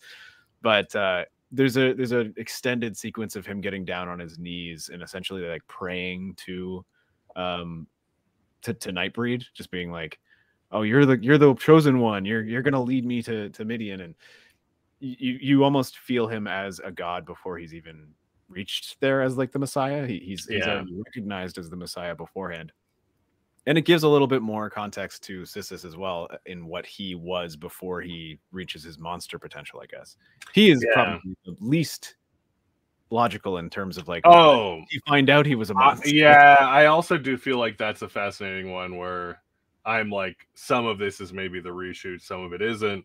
And also it's hard to tell how much Clive Barker was in or not in on the reshoots. Right. Because that's like, the fact that he is like, they won't take me, like, it'd be interesting if he's the guy who's never sure. But then by the time Laurie's coming, he's like, listen, it's old hat. I know all these guys. I know everything now. Yeah, follow me around. It's no problem. It's kind of, and he's like cracking jokes about like, I love a sailor, that stuff. And which I love. Moonhead, me and Moonhead go away. Well, he just said the guy, one guy, nice tattoos. I love a sailor. I like that bit, but it's that you're right. That part just doesn't. It's like two different movies. Yeah, you want the context, but at the same time, at a 3.5 hour long version, if they were to add that context in, it's like, okay, well, fuck, we don't have time for it. And he's not even a main character and doesn't really become one. He's literally Sissus the chauffeur after a while. He's like the comic relief character in a movie that's not a comedy at all. But I mean, his bits are good. Like the tattoo bit is good. I like the tattoos visual, the visual comedy. He does seem to be not affected by light. So he gets to do a little more, which again, some of them like explode in the light. Yeah, they play fast turn with that Daywalker stuff. Being a little freak in the light. Some of them, someone turns into a giant chihuahua when you go in the light. I will say the most fascinating part of that documentary, and you're like, actually, I believe you, lady. She's kind of going into actor talk, the main actress. But she's like, my job now is like working heavily with animals and like caring for animals. And that whole part where she saves the weird little freak animal and it turns into a little girl was cut in theatrical. So like, she's like, I hadn't seen that in 20 years. And yet I've spent 15 years of my life like obsessed with animals and rescuing animals. And she's like that was the moment. Well, she's like, that seeing that moment literally like drove me insane. Cause I was like, my first animal rescue was me acting through this weird thing of being like, do you need water? Do you need whatever? And she's like, yeah, maybe I did realize that I wanted to be an animal rescue person with this friggin', because she's like, it was very hard. Obviously, you're carrying a weird animatronic puppet. And you're just trying to ignore the sound of servo motors and 100 guys beside you, like drinking their tea and being like, they take the one teardrop. They take the Chihuahua one and give you the half Chihuahua, half human. And they give you the real human with the And she's both like, I was both amazed that I was able to keep that performance, remembering how stupid it was. And then also being like, unfortunately, this broke my mind for the rest of my life. And now all I do is rescue dogs. It is odd that that's not in the theatrical, because I think for me that's probably one of the most makes the most sense. Moments. And that mother-daughter is great throughout, and it makes Laurie, you get like both why they would respect her, because that mom keeps coming up in the director's cut and helping her, And then also like, yeah, that a person, yeah. I mean, that's the other problem where it's just like that 99% of humanity, except for Lori and the black cop, are like, let's blow these fuckers apart. Oh, and I guess the priest. But everybody else, the priest like, is in it for different reasons. He wants to be a Nightbreed, and he becomes one. Yeah, I mean, the priest has lost his mind. Jason, Yeah. do you want to take us to like Act 9? I was working on this that whole Great. time. Giant Chihuahua. Yeah, look at that thing. Yeah, but it is good, and it is wet. I take it all It is back. a little There was a wet puppet. And that's a situation where a little kid goes into the sun and becomes that thing, and then as soon as she's out of the sun, she's good. I like the mom too is like, she likes to play in the sun. She likes to play in the sun even though she shrivels up into a weird little freak. She loves it. I told her not to go out there. Yeah. When he's wandering through Midian, I know I'm going backwards a little bit here. No. I mean, are you? I don't even know. We're kind of jumping a little bit all over. Yeah. But he gets sprayed by like a flower in the version that I watched, and I cannot remember if that happened in the other versions. No, I don't remember that. I don't think it's like so. he falls asleep in the graveyard, which is kind of weird, I guess. And the then first time or the second time? When the very first, before he gets shot. This is like he's wandering around. It's the so director's cut long. is very just Moonface and Peliquin being like, "Oh, he's here," and there's a couple people down underground. Being like, shots of people. Let him in. It's fine. He is the chosen one. Yeah. And the extended version, Peliquin's like, "Nah, fuck this guy. He's meat. I'm gonna eat him." Or I'm just gonna take one bite. That's all I need. Mm-hmm. But yeah, in the extended version, he's walking around for a good 15 minutes in the daytime. And the sun is getting low, and you are not selling this version to Jason. A flower like you know in Hook when the flower sneezes on Robin Williams, it's like one of those, except he gets covered in dust.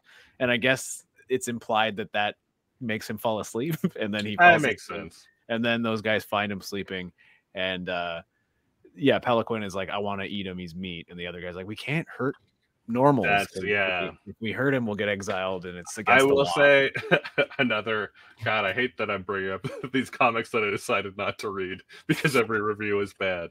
But again, one of the comics seemed to delineate something where it was like part of why the Nightbreed removes themselves from humanity is they find this, they essentially are like drawn to the meat, and to be a part of society is very hard for them to control their urges to like consume people.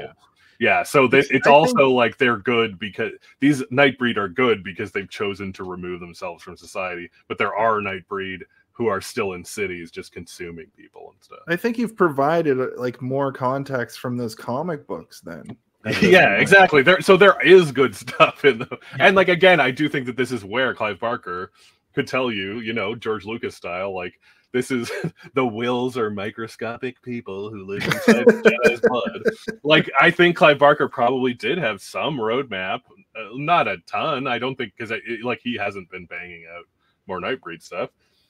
But I do think he had some ideas of like what he wanted of this society and what he thought of like, where would, obviously there's like a Moses thing too, because it's like, Jews wandering in the desert and he goes off on his own and they're like, hopefully we'll see you again, Gabal.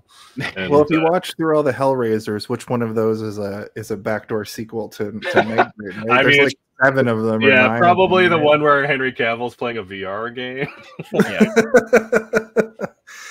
Just to move the plot forward, we've talked about this already a little bit, but basically Boone gets resurrected with the magic of Midian.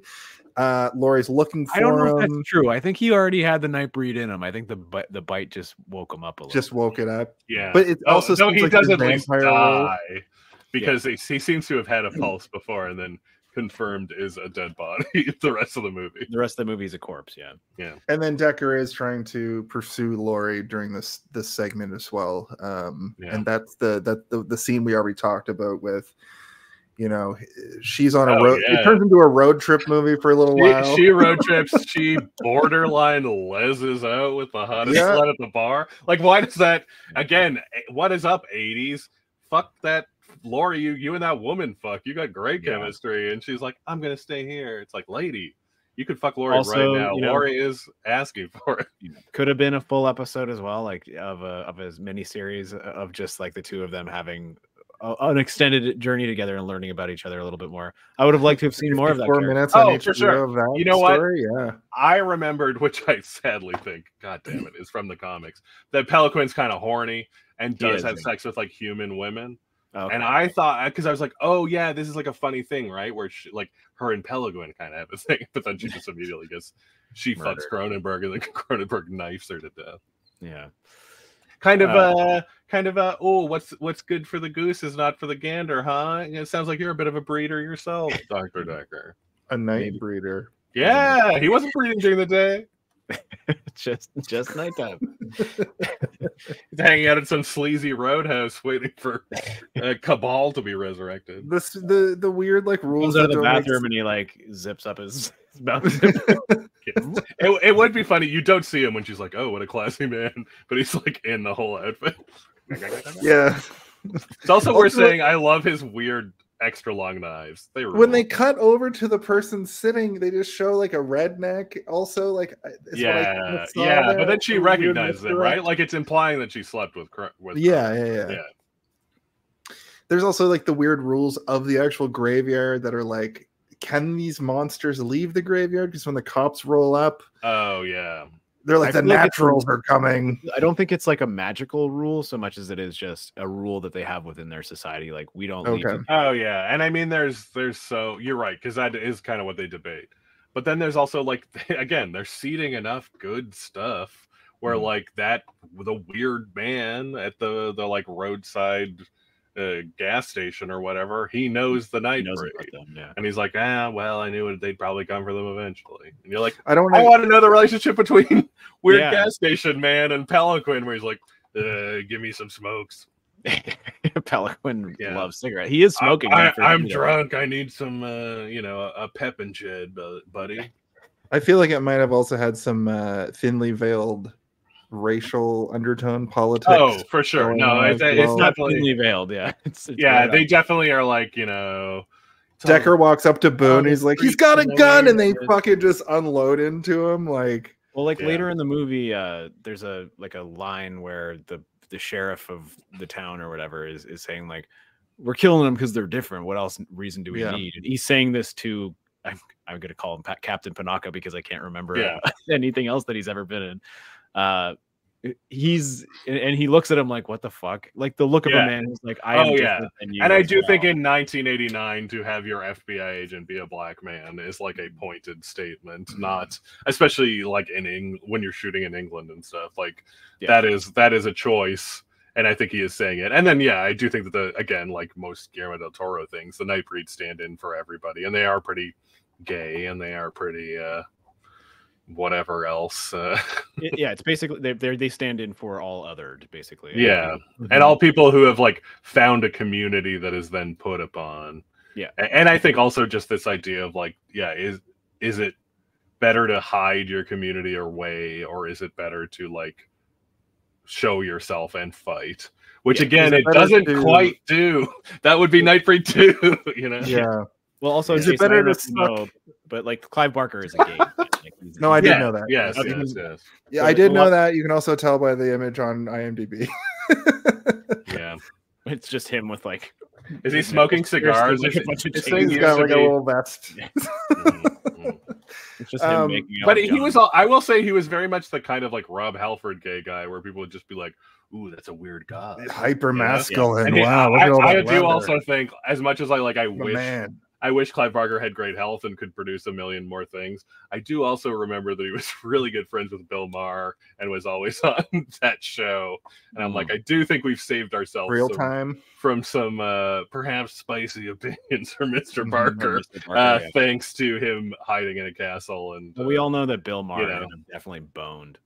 Yeah. Oh, yeah. For sure, right? I mean, I don't know, though. I think a little D might cure Bill Maher's brain worms, I think Bill Maher fucking fell off for the last 25 years.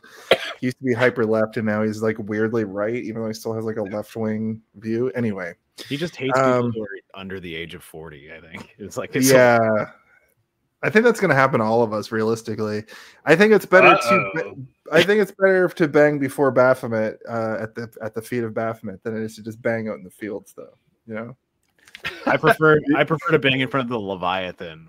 Yeah. My skin is all being ripped off and put onto a pillar. I mean, the Leviathan, to its credit, is a cool floating like crystal that has those chains. That's true. The chains are part of Baphomet. No, it does fuck up that doctor. It doesn't. That guy thinks Leviathan's gonna love him, and it does not. Whereas Cabal is kind of worried about Baphomet, and he's like, "You're cool." Yeah, I think Baphomet is probably a better god. I think Leviathan is like an unemotional, logical creation or whatever. Again, dangling thread I do think that the actor that plays the priest is super interesting, and I do like that it's like, listen, Baphomet blesses Cabal, and he becomes this guy, and Baphomet's blood gets on the other guy, and he becomes apparently Satan. And then it's like, I do like that it's like, which guy is right? I don't really know, because they both seem blessed in a way by Baphomet. I think Disney needs to buy the rights to this whole both the Hellraiser universe and the Nightbreed I will say, if it was with an Fox, MCU. It was a Fox movie, so Disney may own the rights to Nightbreed. That's actually, that's a good point. Yeah, and Disney was, whatever he was developing all through the 90s after Nightbreed was Disney related. Yeah. Another like strange thing about this movie is like not even halfway, like past halfway, we're then introduced to a whole new slew of characters that like have been absent or just not even needed up until this point. They're like, well, now we're introducing a whole new jail cell situation with a sheriff and a bunch of deputies and a crazy priest who's been locked up. Yeah, and also the priest, I tried to look really deep in my mind, and Steve, you're more a comics guy, though I don't know, Jason. He looks like the human version of the Preacher comic. And I'm like, did they just draw this friggin' guy? Maybe, like, he just Preacher is like 80s, right? in the, maybe it predates it. Maybe you're right. It's possible they... Oh, you were saying the other way around, possibly. Like, it was him. You know, like, let's just... Oh, in 95, Like, he's just like, hey, I like this niche dumb movie, and the guy that played the priest, let me just basically draw him. And I mean, that threw me off. And I was kind of like, is that a thing? And is that a thing where Clive Barker would be like, is it a handshake deal that this is the same priest? Or no, it's not. I didn't find anything, and I don't know. Sometimes you just, as an illustrator, you find something visually that you find intriguing, and you just kind of steal it and don't tell anyone. Oh yeah, why not? I will say, Jason, too, that is a sequence that, like, and I'm not the pickiest man on earth when it comes to filmmaking, but I went back 2 or 3 times to the scene where Cabal / whatever the hell his name is before is being beaten by the cops. Aaron Boone. There you go. Boone / Cabal. Boone. And the priest is what I guess is squeezing his fist so tight that he cuts into his own palm. When he's in that room, he's doing this. The way it's shot and cut makes no goddamn sense. And it's wild. Like, that is just a basic sequence where you should be showing me that this guy is like, I can't hear it anymore. I can't whatever. But it's just like, they show the priest. He kind of makes a fist. They show Cabal. Because I'm like, oh, is he getting stigmata from Cabal? Like, is he a Nightbreed? I took that character as he was fed up with the faith and fed up with the religion and going a little bit crazy and knew something was why up. is he in jail? I don't know. He probably punched a guy. Going great. They did say that he was like losing it. And I do think, like, this is where I think this movie is both like modern day franchise pilled in a way that hurts it. Yeah. But then I do think that it's got 100% the cool ass Star Wars shit from the 70s, where it's just like, you can come up with all this. Yep. Like, it does it leaves the perfect amount of threads where you, as somebody who is kind of enjoying the ride, can think so hard. You are filling in so many blanks. Yeah. And like, I think you are arguably like, give me 50% less blanks, and this is a great movie. I think one thing that you said to me, Ken, I saw The Force Awakens with you on the first time I saw it, and afterwards we were walking out of the theater. I was gonna be like, they have jetpacks? Wrong one.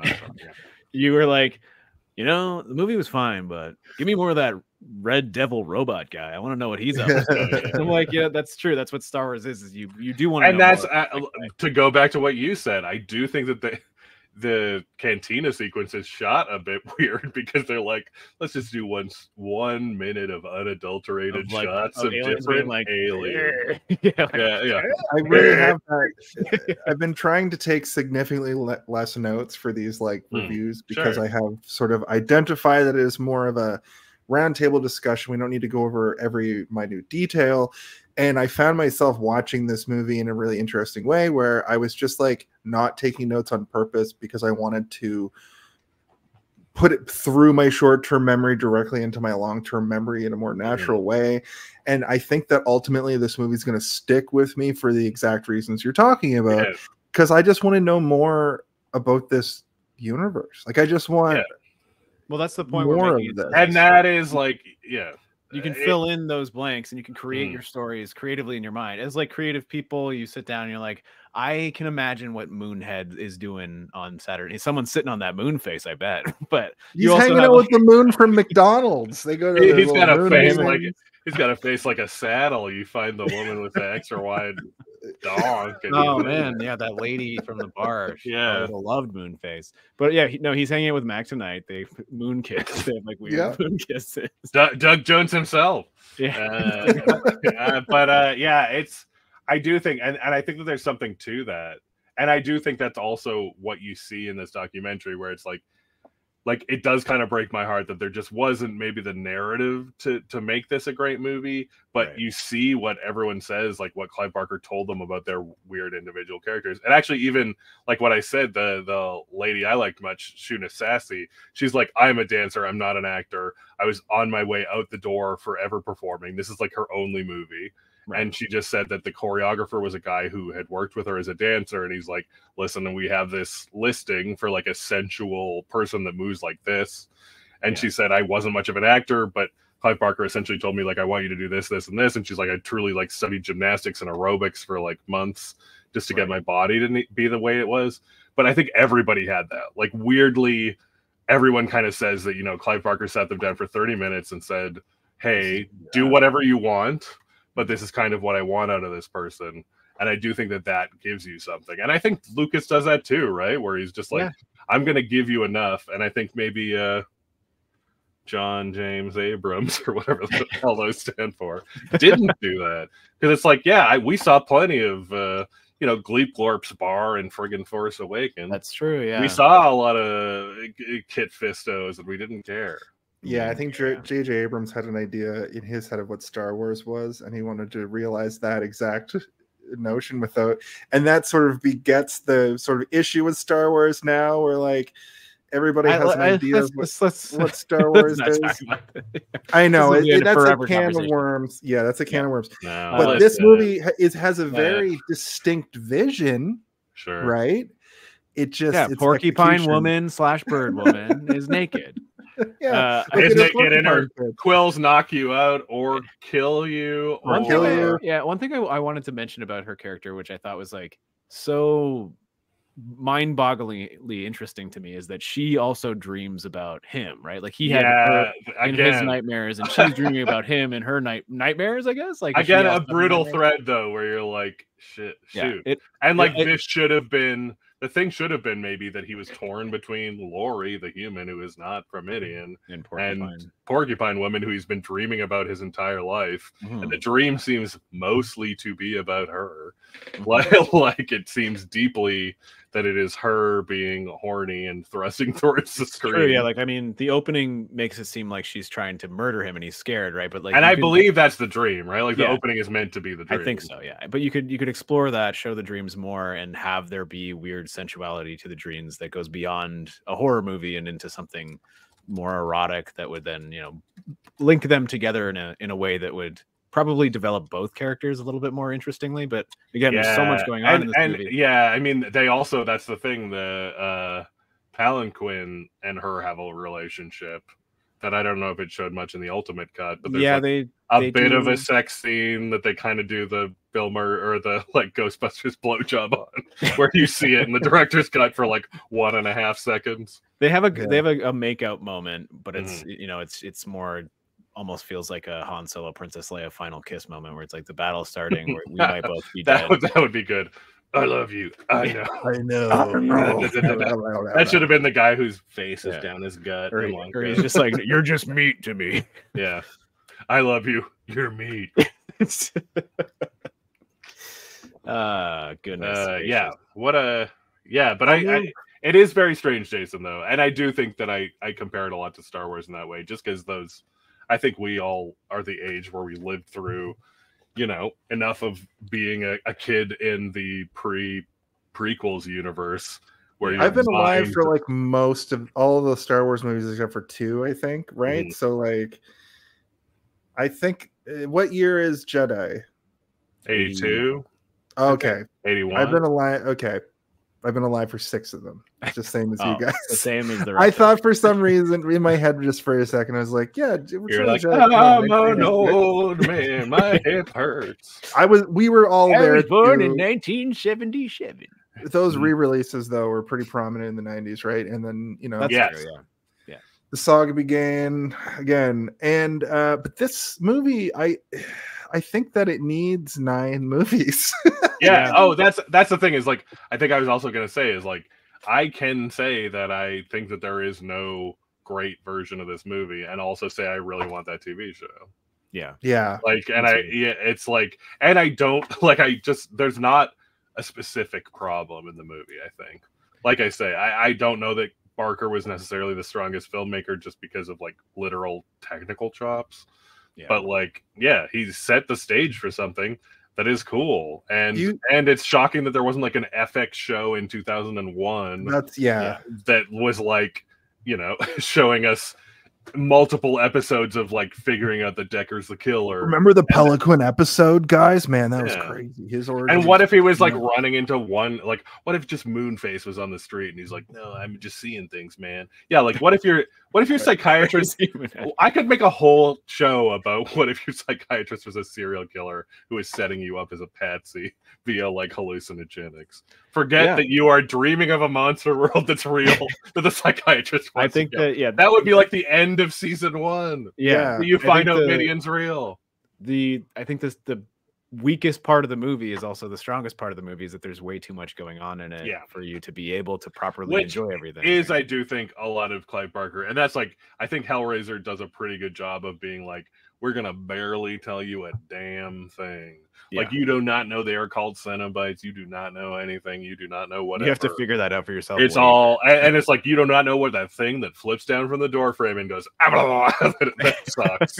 You need an internet that does not exist yet. Yeah, exactly. The internet is the mind. And that's like what works. And he's maybe just dipping a little too much. And I mean, there's the one creature that's just like, it reminds me a lot of Big Trouble in Little China, where like the beholder comes out. Like there's a friggin' beholder here, and that opens a whole new can of worms. Like, what is this flying disc? Whatever the fuck. There's that kind of shit down here. This place is connected to Faerun. I was thinking about Big Trouble in Little China a lot during this movie as well. Oh yeah, another movie that is like is wacky, and they never made a sequel, and there's it asks more questions than answers, and it's a weird kids movie, but like adults were probably like, this is not for kids, this is crazy. Like, we don't often get the like 20 pounds of shit in a 10-pound bag style narrative, and it still doesn't work. But it doesn't work in a way that is, it's the old, the Benoit Blanc thing of like, it's stupid, but it compels me. Like, I can't help it, but I don't know why. I can't help but imagine my own adventures in Nightbreed. No, that's why we talk about these. It's just dumb. That's why we talk about these kinds of movies. Actually, it's interesting. After I finished this movie today, I threw on Yoga Hosers. Okay, and it's a bad movie. And I told you guys, I talked about this. And the only reason I want to say this is this: I draw a sort of connection here, where in the 80s and 90s, it seemed like filmmakers were making movies that live in our minds in infamy. That's sort of the conceit of this show to begin with. Like, you're at a party, you talk to a person, and you're kind of like, hey, do you remember this weird thing? I think that Yoga Hosers was created by Kevin Smith to be a Gen Z version of that. So in 20 years after the movie was made, like, the movie is surprisingly competent and it's just weird and kind of like the dialogue's bad, and it's just kind of like bad in a way that's like, in 20 years, are you going to be at a party and be like, do you remember yoga hose? Or did we collectively hallucinate the existence of this thing? In 20 years at a party, if I say, do you remember yoga hose? And the person says yes, I'm getting them pregnant that night, even if that's what I'm saying. And even I if I'm 60.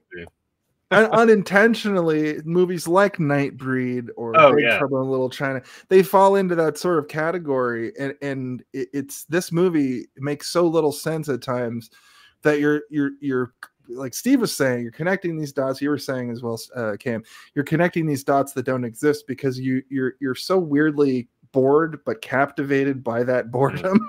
You know, I don't know if I would say bored. I don't think this movie is bored. I think bored is I think bored is the wrong word, but like confused.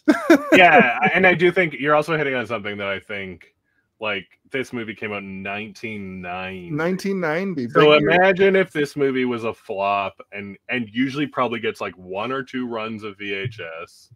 I don't think it actually got much of a DVD run until the Cabal cut came, which is like 2015. So like, this is a movie that had a literal cult.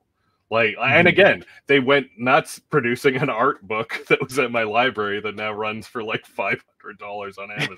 Like, it's a movie that I think just had that ephemera and could have a cult, and you could collect 25 comics from Epic Comics and be like, of a movie that you could talk to a girl at a bar and she'd be like, the what? The Nightbreed? Like, what the fuck are you talking about?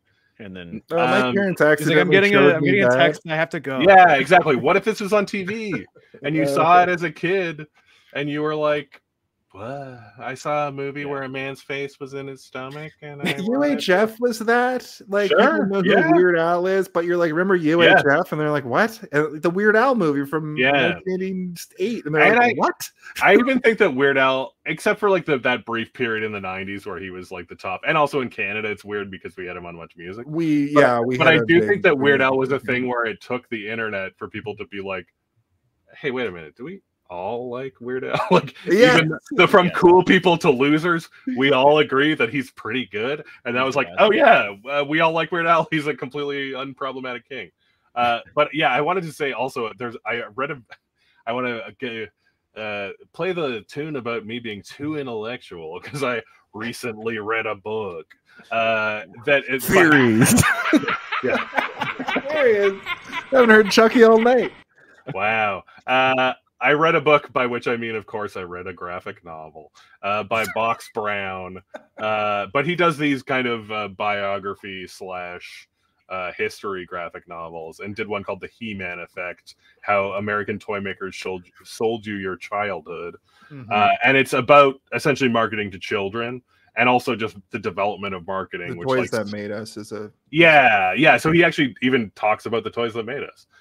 But he has a very interesting theory in the book because he kind of draws from the development of marketing around World War I through whatever. And then there's kind of the fight in the 70s and 80s about marketing children and what like He-Man and She-Ra and like all Transformers, G.I. Joe kind of gets into all of that. But he also kind of points out that is sort of the last time because he talks about a lot about brain development and imagination and like what you require to enjoy like imaginative play as a kid, and that essentially like Disney and everybody has screwed themselves by so nicely inserting like a narrative into our imaginative play, but that had very specific limits.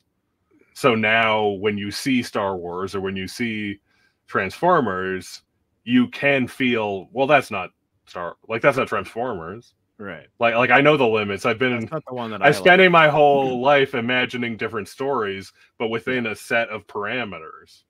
And so that's kind of his interesting thing. And I do wonder that, like, I do think Nightbreed is kind of that 70s and 80s feel where it's like they don't set too many parameters. Yeah. So it really is up to you to imagine, and it lets your imagination run with the ideas. And that's kind of the problem with modern stuff is they're afraid to let your imagination go too far. I'm a fan of professional wrestling. Oh, really? I have been for about 30. Even Naked Midian? About 30 years. And that context has changed so many times. And this character existed at the height of wrestling popularity, of the all-time height of Rock Austin, Naked Midian. Okay, so the context for wrestling alone has changed that many times. In that same, like, I know who my favorite wrestlers are, and they talked a certain way and they wrestled a certain way. The gobbledygooker, number one. Number one, he debuted this year. He debuted at Survivor Series. He's back. The gobbledygooker is back in 1990 when this movie took place. Who knows? I don't know. But tough to tell because it's England standing in for Northern Alberta. But that's a really good way to look at it. And I think that if Nightbreed was created now, the fans would hate it. They'd be like, "That's not it. That sucks." Yeah, I mean, that's the tough thing. Is it's like I do want that show, but it's also like AMC's Nightbreed. Why is it on AMC? That's the channel that had. Why is Austin Butler Cabal? Every character. You just named like one of the most beloved shows of all time. Well, I think that, like, to your point, Cam, it's still happening. It's going to happen forever, right? Like Star Wars is the thing. I mean, even the Acolyte now is like people are just unable to like it. But I even feel that where I'm like, you told me this was going to be 100 years before the previous, and it looks the fucking same. And I played fucking Fall of Jedi Fallen Order, and they showed a cool robot, and you ain't even got those fucking robots. Where are my cool robots? Yeah. Like, where are the Art Deco robots that seem kind of cool? Yeah, I mean, but I understand it. I get it, but it's an unfortunate reality, right? Like we're not allowed. No, and I do think that that's also like, yeah, I do wonder if, but then at the same time, does any Gen Z kids don't even nightbreed anymore? They just eat ass. Yeah, they just eat ass. They're going to ask about. Like, that's what nightbreeding means now. Oh my god, yeah. Yeah, neighbors up, and Necker wouldn't even have to kill Gen Z because he'd be like, "You guys are on TikTok too long." It's one of those things. Girl, where, like, use me as a skibbity toilet. As much as we're talking about, that's true. The skibbity toilet would be in Midian. Oh god, I'm gonna make one of the new monsters. Anytime we say skibbity toilet, now we're gonna make a noise of an old man falling over. My hip. Well, we need to appeal to Twitch. I fell off the skibbity toilet because of all my riz. My riz weighed me down. Adding yeet to that is especially pathetic. Right, because that's from like Vines originally. Anyway, let me all your skibbity toilet are belong to us. Mr. Bean. We already kind of covered this next part, but Nightbreed struggle. Decker convinces local law enforcement to raid Midian. Boone emerges as the leader. He's defending the Midian from the human attackers, and then we get the cinematic battle. That the Nightbreed, defend themselves against the humans, but Boone kind of has to teach them how to fight because they're weird demons from the nether realm of the Shadow Walkers. They've been down there so long they don't remember how to fight. But they're like peaceful is what is the vibe that I got. But they have the berserkers. Berserkers are uncontrollable. That's uncontrollable nightmares. Earth, but beneath the sub Earth, it's like sub Midian. Yeah. But I mean, like, they're all monsters with ways of consuming humans, and like, the guy who, I don't know if this is in the cut or not that you watched, but the guy who has little snakes that come out of his belly, there's a scene where he essentially uses the snakes as like hypnotism devices. They hypnotize a guy so that he can eat him, basically. Well, he does this thing where it's like a reverse snake charmer where he uses snakes to charm you. Yeah, they come out of his belly and then they wrap around his neck. But is that when they? So in the cut that I watched, they come up and they go around him, and then he's like staring at the guy, and then the snakes kind of go in front of him, and they have an eyeball in each mouth, and then the guy kind of like gets hypnotized by the snakes, and then I would have remembered that. Yeah, it's also the music, or sorry, the sound all cuts out at that moment. So I'm like, I think they added this, but the quality of the shots were still quite high. So I'm like, I think this might be added for specifically the version I'm watching that these guys aren't going to see right now. But it shows that they had, so you can imagine this guy this, we'll call him Snake Belly. Snake Belly. Yeah, Snake Belly. You can imagine like how he would use that power to devour humans if he were out in, you know, whatever his hunting ground would be, to hypnotize people, to make them docile in order to devour them. Oh man, would you believe that Snake Belly's quote, his 90s quote of "There goes the neighborhood," isn't on IMDb quotes? That seems like it must be for the trailer, right? He has a lot of one-liners. His whole he's thing definitely. Like, I think he pulls it off. He pulls it off better than the face. But yeah, like as Jason was saying, it's all we have is the weird part where like, wait, your tentacles have eyes and they're stabbing out that guy's eyes. Yeah. Because I remember that the eyes for? It'd be funny if it spit out the old eyes and took his eyes as a new eye. Like a hermit crab. And then it tipped the guy. Thank you. Boone I only have change. This segment too, like a lot happens in this. Which sucks kind of, but I mean, they do have the rope bridge fight, which kind of rules. Well, that final battle reminds me of a more modern movie final battle. They go kind of fast now with those end moments, and it's more about the. There's also like a large chunk of the movie that we're skipping over that I suppose could just. I mean, we're skipping over it because it doesn't. Nothing really happens. No, and it's all over the fucking place. I mean, you introduce the shitty cop, the priest, who has a militia. And I do like him because it's just like, you know, it's like introducing Darth Vader. Where you're just like, hey, you want to kill all these fucking guys? Oh, listen, buddy, I got a whole army, no problem. He's got a Michael Rooker energy to him. He's got like kind of like a little like a shitty like Michael Rooker has like high T. This is like low T Michael Rooker. Right? Like, you know, my wife doesn't sleep with me anymore, but I've got 1 million Claymore mines somewhere in a shack in Alberta. My wife keeps asking me for an open relationship, and I keep saying no, but she keeps asking me anyway. My wife dates Pal and Quinn. Do you guys know what a cucking means? Yeah. And even his voice is kind of like comically high for a lot of it. Like when he's doing the low talking, he has a little bit of menace to him. Like he just like he is good. Like he seems like a creepy sadist, and actually the bit with Cabal is pretty creepy considering you're like, listen, I know that this is monster Jesus. I know he's probably going to be fine, but he does a good job of beating the shit out of him in his cell.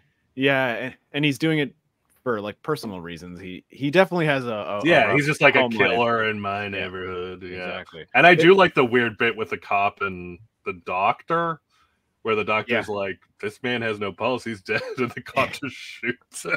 Because he's like, oh shit, I can get away with even worse police abuses? No problem. He's already got a couple of bullet holes in him. Yeah, real ACAB movie for sure, except for the one FBI agent. But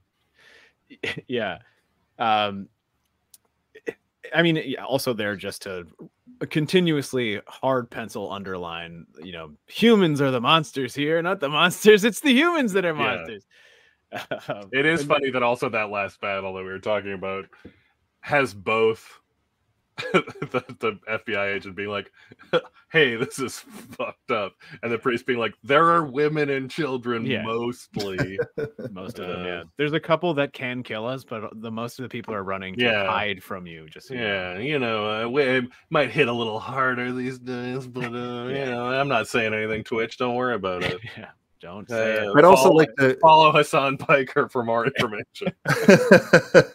I'd like to point out too that like all of the monsters in this whole universe are fucking sick and twisted nightmares. And when Cabal changes, he's just like still handsome. I do think that kind of sucks. Yeah. Especially when he's like, "Don't look at me." Wait, you're just a shirtless hunk. Yeah. I don't know if it's right there. It's because they designed all of the look of Cabal before they had him, you know, to work with. But they should, the way that his face is shaped as an actor. I don't know if you've seen him recently. He looks more or less the same, you know. Just and again, it's a funny one where I'm like, he's kind of an actor that is just like fully fine. Like I don't think he's a bad actor. I don't think he's a great actor. It seems like he's more of a theater guy, but very, very handsome. You can't deny that. He's like a handsome leading man type. But he also has this sort of like large lower jaw, right? Like Yeah, he's got that big lantern butt jaw. yeah, he's got like his head is shaped like a shoebox, but like it's in a good way, But it seems in a good way. I tailor-made. want to fuck that shoebox. What What kind of shoes you got in that box, mister?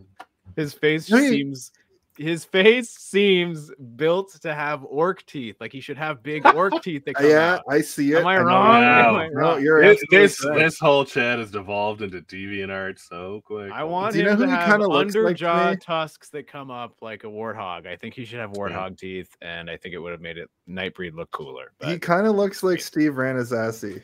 Oh yeah, for sure. He's like handsome That's Steve what Rannazzasi. Yeah, yes, exactly. Like less freaky looking. No, yeah, He's not that and freaky looking.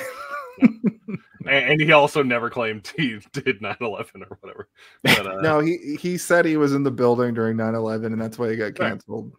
yeah, he got he took a warp Look at whistle this. out of there. look at Yeah. that. You're telling me that some bottom jaw orc teeth wouldn't let it make him look cool as heck? I don't know. That's just me, but No, it's Was true. it- And I Was do. a demon character doing blackface? That's a conversation. I mean, there's a couple. Palanquin. Yeah. I was a little shocked to find out that was a white British man. yeah, I he seemed actually, like he it was doing a funny when you're like particular type of- Tanaka's in this, and I was like, oh, Palanquin, and then I was like, oh no, it's the cop. Okay. Yeah. Her. When I watched it, I was like, I can tell that this is a guy doing a voice. So like, I wasn't Mhm. that shocked to find out that it was a white British man, but he's definitely doing a certain type of an American accent that is particularly coded. Yeah, I think it's fine. Yeah. You're right Yeah. there. Yes. It feels away. But I also think that actually speaks to shitty British TV and the fact that you make every Klingon a black person for a while. and Yeah, stuff, that's you true. know? Yeah. There's something to be said of who we make our Nightbreed, Jason. Yeah, the Ferengi as well is another That's race. gonna be my closing question to you guys. Is like, if you were a Nightbreed, what Nightbreed would you be? If you were in a Barbara Walters? Nightbreed, what time of day would you breed? Oh man. Yeah. Craig Schaefer's really interesting because he's like continued to act. Here's a question. Here's a note that I wrote. Actually, it's not really a question. Old Face Rip talks about the berserkers who will rip out your head and shit down your neck. So Duke Nukem actually loves two movies. He loves They Live and he loves Nightbreed. Yeah. I don't know that this is the origin of rip off your head and shit down your neck, but I think Duke Nukem has admitted at this point. Yeah, no. If you play Duke Nukem Forever, at the end of the game, he says, "My favorite movie, Nightbreed." He does. And also They Live. When you tip the stripper 5 Groovy. times in a row, he goes, "You should watch the Cabal Cut." I know you might have seen this movie on cable, but there's a better cut. Have you seen the Ultimate Cabal Cut on YouTube? Yeah. All right. That's incredible. You remind me of this stripper that's like a porcupine. I love the Baphomet statue. I think we were pretty much talking. Yes, about I do like that too, and that it's also kind of implied. That also feels like a video game thing where it's like kind of it's implied that deteriorating. part through the of his movies, too. body, like some of it Yeah. is his body, and some of it's a statue. And I Doesn't do he like wink at one point? yeah. It's like And it's like, yeah, heal me. Like be, beyond. I do like that quest again. That's that 2-movie quest where it's like find a Numidian and bring me back to life. Like Jesus never had to do that.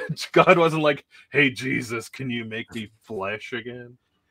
Not to keep going back to like making this into a series, but if they did do it, they could even just make it the same amount of time that's passed in the Nightbreed universe to now. Oh, and for it would sure. still be interesting. They could have. Yeah, and again, like you say, Craig Schaefer looks the same age. He should either be the Decker or he's got to be something. Or he's the the same crazy character, cop? Yeah. or Maybe the he's show takes maybe he's place the, in like he's the- 1999. He's the kind new of eyeball thing, guy, the and cool he's like 90s the show. wise. He's the Yeah. wise. He's the wise in True. Nightbreed now. Yeah. It's like the guy in Battlestar Galactica where they brought him back, and he's Right. like the old Cylon. Yeah. Oh, it's the possibilities. Yeah. But it'll never happen, even though I really wanted to.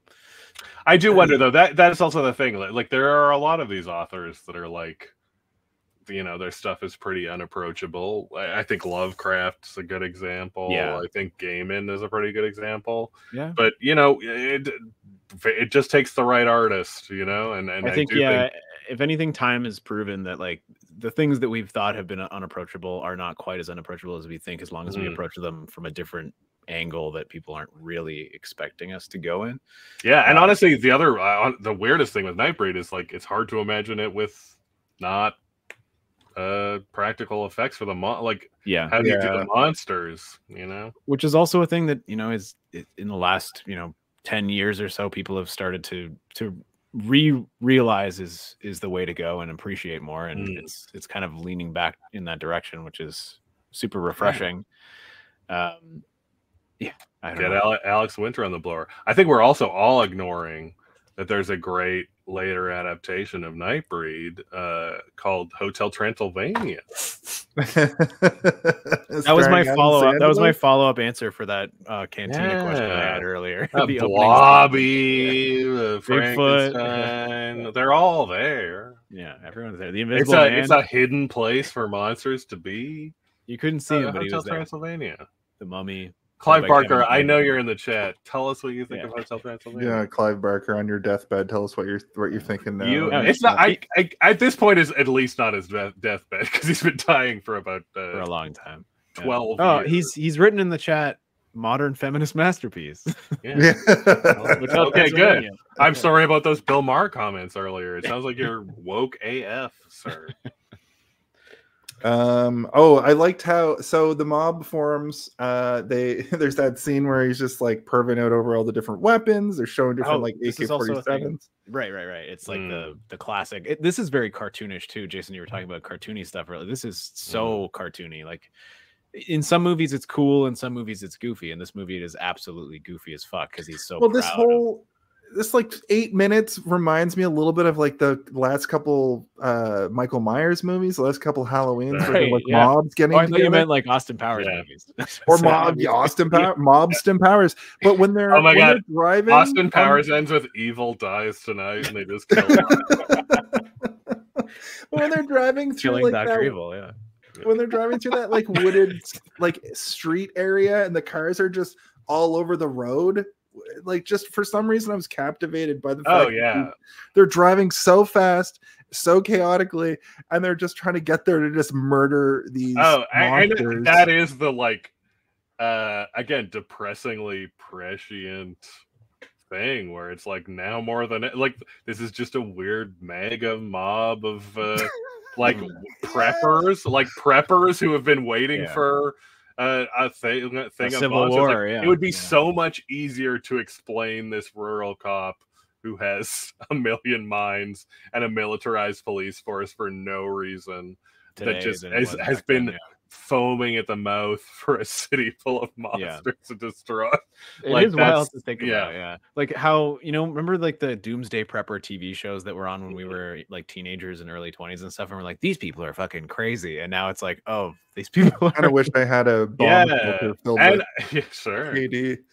And I also think that it's like you could be way more explicit. Like it's surprising that these guys aren't like white supremacists or you could be. They were. They just didn't show that on TLC. Yeah, exactly. Yeah, exactly.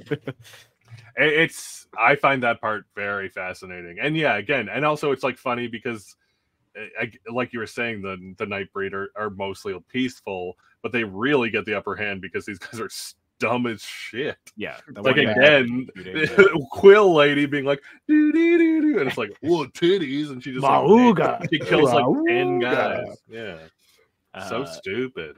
Just shoot the monster. You've all got AK-47. But then, so this is another thing. Is this also felt added, but I couldn't be certain. The part where they're sort of like first casing the upper meridian. What is it called? Midian. I want to say Meridian every time. Here, let me help you. Oh, there we go. I forgot that. I kind of feel bad. Like they should have, just to be nice, given him a larger fanny pack. Give him like a Celtic sporran. Yeah. Yeah, give the man some shame. But yeah, there's a sequence where they're first casing Midian, and one of the cops is like a nervous, like kind of guy, and he just starts like shooting randomly, and he almost shoots Panaka in the side of the head, and everybody's like, "You fucking NPC cuck dildo," and like they grab him and throw him off to the side, and then when he sees the guy explode, he starts barfing and everything, right? And this is when they start to realize the magic is incurred. But like, did that all happen in your cut? Because it seemed very there was actually a lot of that. Yeah, at one point the Michael Rooker like main local cop guy calls the priest the F slur also, which is we've done a lot of movies where we were expecting that word to come up. But also Clive Barker does that a lot because he's like, remember, this is a bad word. Yeah, for sure. Clive Barker is also a very fascinating character where I think he makes these super queer movies that are also like, somewhat explicit, not explicit. This isn't shoving it down your throat like current woke culture. But he's gonna make you stare at a sweet man's butt and not show you any breasts. But I also think that Hellraiser is like deeply about horny heterosexual people. Like it's about a heterosexual couple that is like, we need to find bring back my fucking adultery. It makes it I mean, so I can fuck him once more. Not to like hone too much in on Hellraiser, but it also makes those relationships seem deeply unhealthy and strange and twisted and fucked up, right? Like, oh sure, I mean the Frank putting on the dad's skin to being like in love with his daughter, like that's like an uncle-daughter incest. I don't know if I would call it in love so much as I would say just a horrible rapist. He's probably well, I mean, listen, he recently escaped from hell. You can't. He's got hell PTSD. That's true. Remember when that one monster put natural human blood on her titty like this? She did that one with the blood. That was pretty great. That's the other thing. Is like I don't remember. I actually don't remember. The heterosexuality in this movie is gross, scary. The gay stuff is good. I'm okay with just looking at a guy's butt as he goes up the stairs. That's nice. I will say that blood that the real bare butt was only in the ultimate cut. Oh, I did make note. Well, then I changed what I said earlier. I recommend. I recommend it. I can give you the time code. So after Decker defeats our boy, after Cabal defeats our boy Decker, we sort of get Midian is destroyed. Boone founds to find a new sanctuary for the Nightbreed. And the film ends with Brood and Laurie sort of looking forward to a new future together, while the remaining Nightbreed characters are like in a barn waiting for their messiah, which I thought was like all of this last like 10 minutes of the movie is like, this is all sequel bait. Setting up and also is brutal because you're like, well, how far did that giant group of Nightbreed go? Because like in our cut and probably your cut, it has the ending with Cabal turning Laurie into Nightbreed, right? To save her, which is also awesome on her part. Where she's like, "Oops, I fucking killed myself. I guess you got to change me into Nightbreed."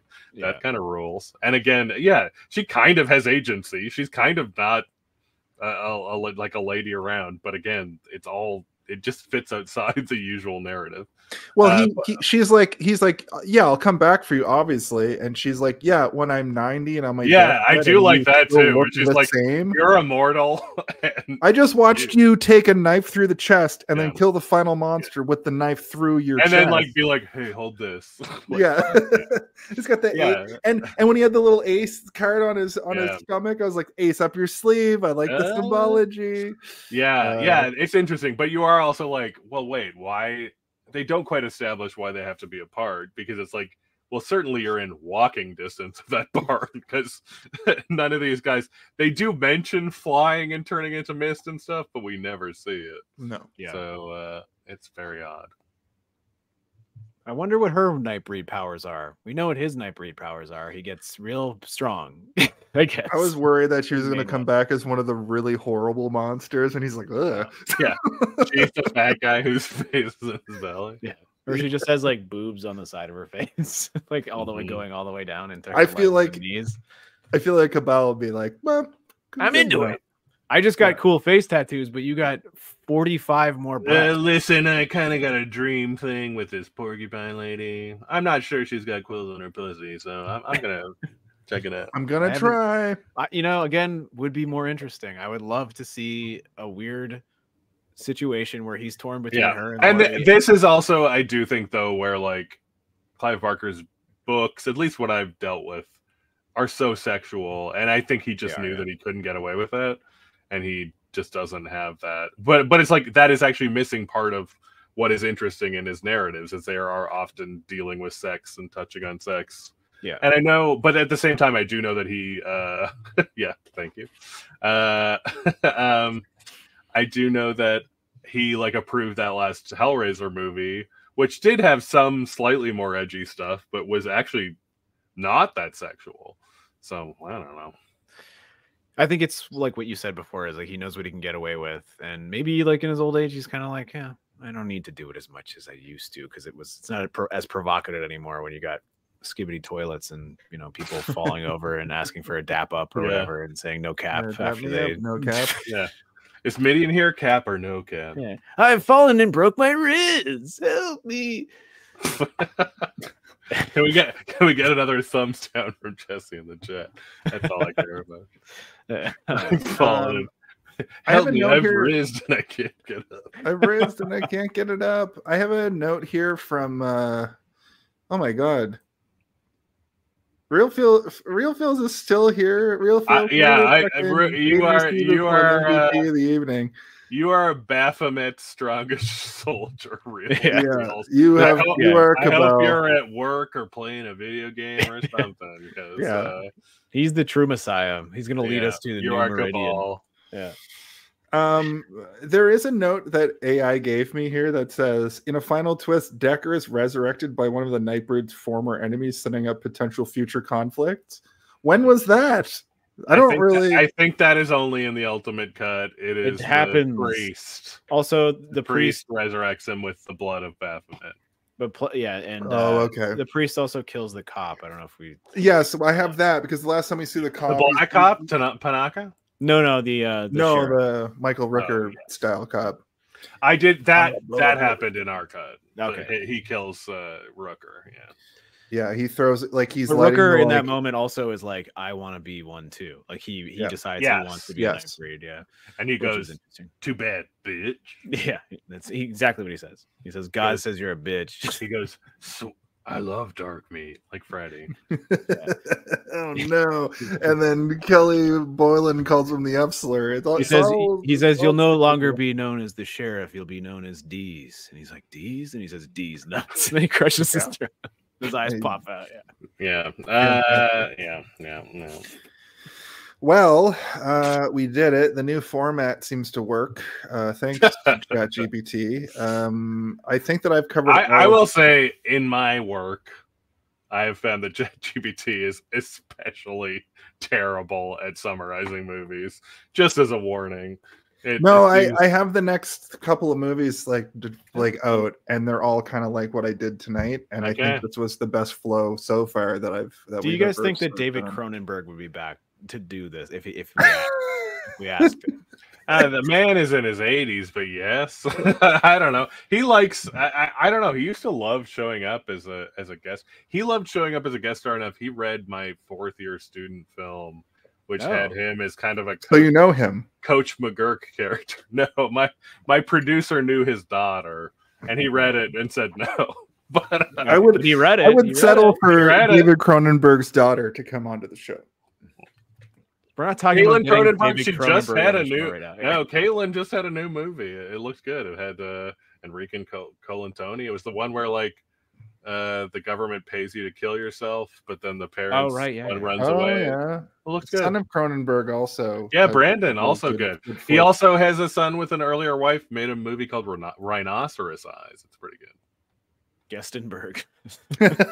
Oh my god! If you could get an all Cronenberg month, Maybe he would We come could- on I just to like say 5 message- minutes of like, hello, this is David Cronenberg. Yes, I was in Nightbreed. Yeah. I Good am night. Nightbreed. Hello, Good this is night, David Breed. Cronenberg. Please stop calling me. Just a phone message. I I will read the poem you wrote me. It's good. And night, I will Breed. say, Nightbreed please under the buy moon. NPC cuck dildos at the Hey, have you seen this one store? And Gabba Gabba Hey or whatever. Baba Booey. Okay. Yeah, so Baba we've- Booey. That's what I wanted. Thank you, Jason. It was Baba. We've covered the movie. We're in at time, which is great. I was just kind of saying, I think I've finished all my notes for the most part. Priest gets jazzed on and becomes a monster, I guess. Shot of Midian on fire. Cabal has work to do, but Leah wants to go. Blah blah blah. She dies. Yeah. I'm in my notes. I'm pretty much like Home Alone of it all, I think. Yeah, I mean, I'm pretty close to being done. Yeah. The only notes I have If is you like, guys have any additional notes? would any cop ever believe Cronenberg? Like, it does feel like his plan is so bad. Especially the like, he's got a gun and jumps out of the way. Oh, I do think cops would believe that. I mean, I do also believe that all Because cops that hands is, are already up. He's like, my hands are clearly empty. Sorry to the law enforcement in the chat, but I do believe you don't would even do need that, to do the amount of theater he did.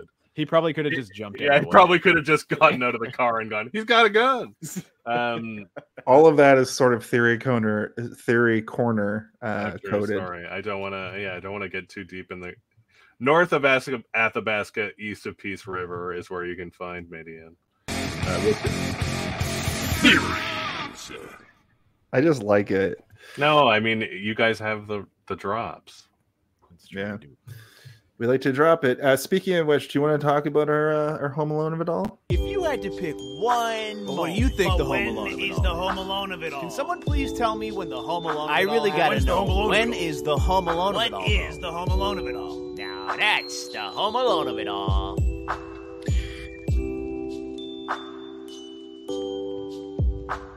It is weird that we have a Christmas song in every episode. It's true. It used to be just that great Home Alone theme, but I was just no more copyright strikes from Russia. YouTube. Yeah, from Russia. It just drives me nuts. Home Alone music on Yeah. YouTube. In Russia, alone leaves you at home. Yes, perfect. The rules are simple. There's no rules.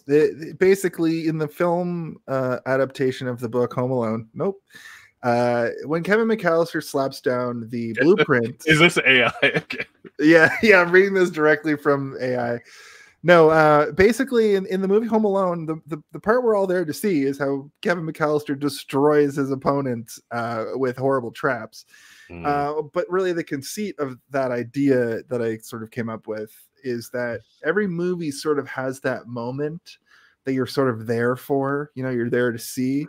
Over the years now, we've sort of posited that it's sort of the beginning of the cool part of the movie. It could be the trailer moment, or even just sometimes it's the third act, But why you shake your head no?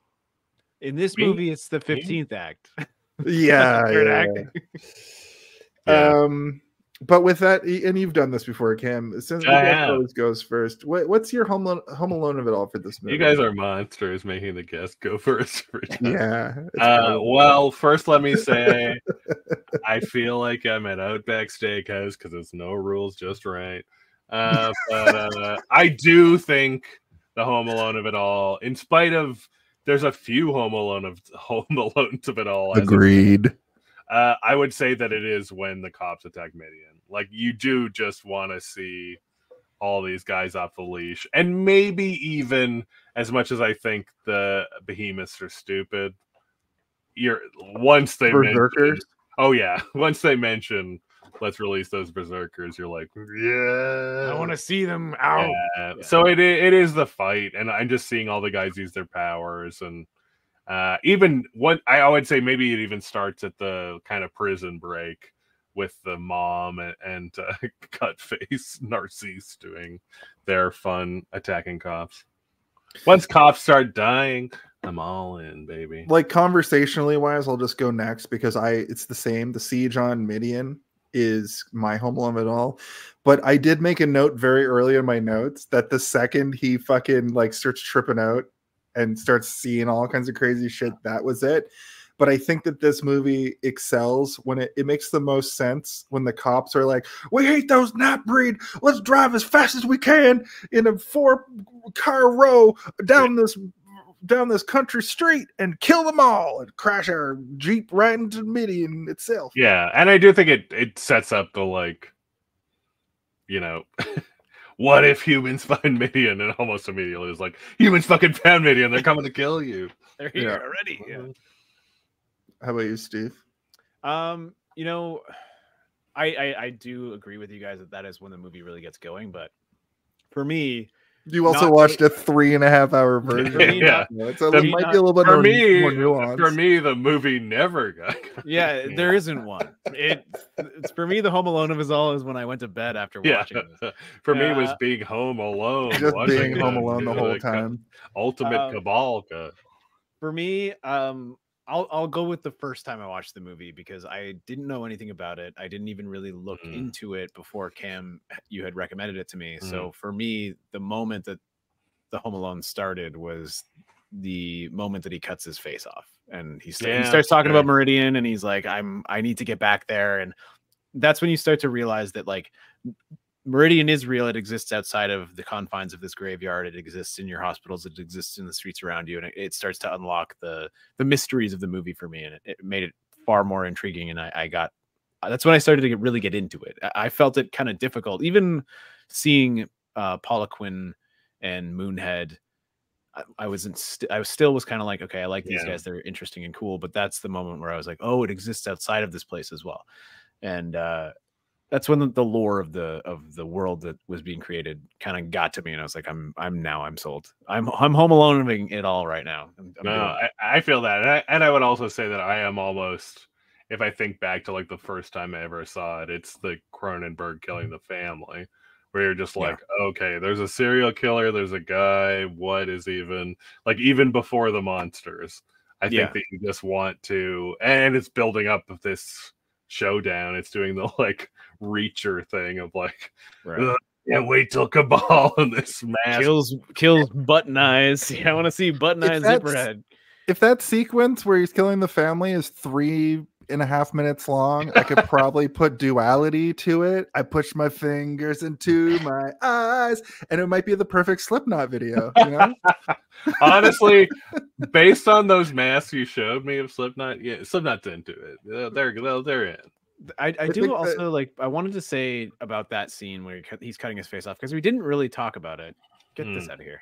Sorry. That's guys. Yeah, when he pulls off his face, you see the sort of like lizard skin underneath, right? Like this weird monster skin underneath it.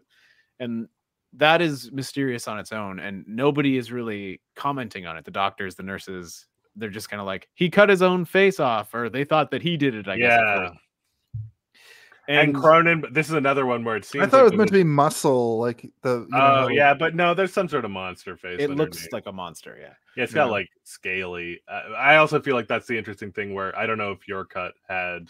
It seems like there's a drop scene where Cronenberg is particularly cruel to him, and because he goes in for him. He goes in. He's like, there's a long moment where they're like, well, what are we gonna do? And he's like, well, I can talk to him, but I'm gonna need privacy or whatever. And he goes in and like closes the blinds, and you can hear him doing stuff. You don't really see it, but you get the idea that later on there's a piece of dialogue where he's like, you made me say things that I never would have said had you not made me do it.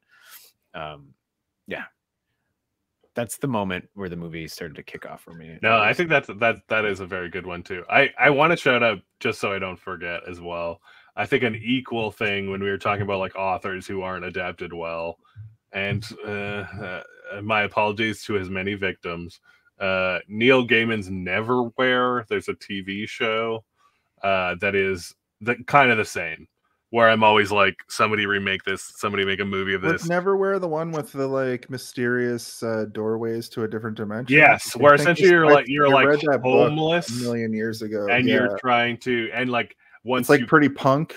yeah, and once you commit to being part of that society, you're like invisible to regular life. Yes, I read that. But there's like pursuant, and so that's when he like, I think he maybe did a radio show first, did a book, and there's a TV show that is pretty good and like kind of full of like Game of Thrones people that you would be kind of into, but looks cheap, doesn't quite do it. But again, it's like a world that you're like, I can't, that is like a world I can't get out of my head.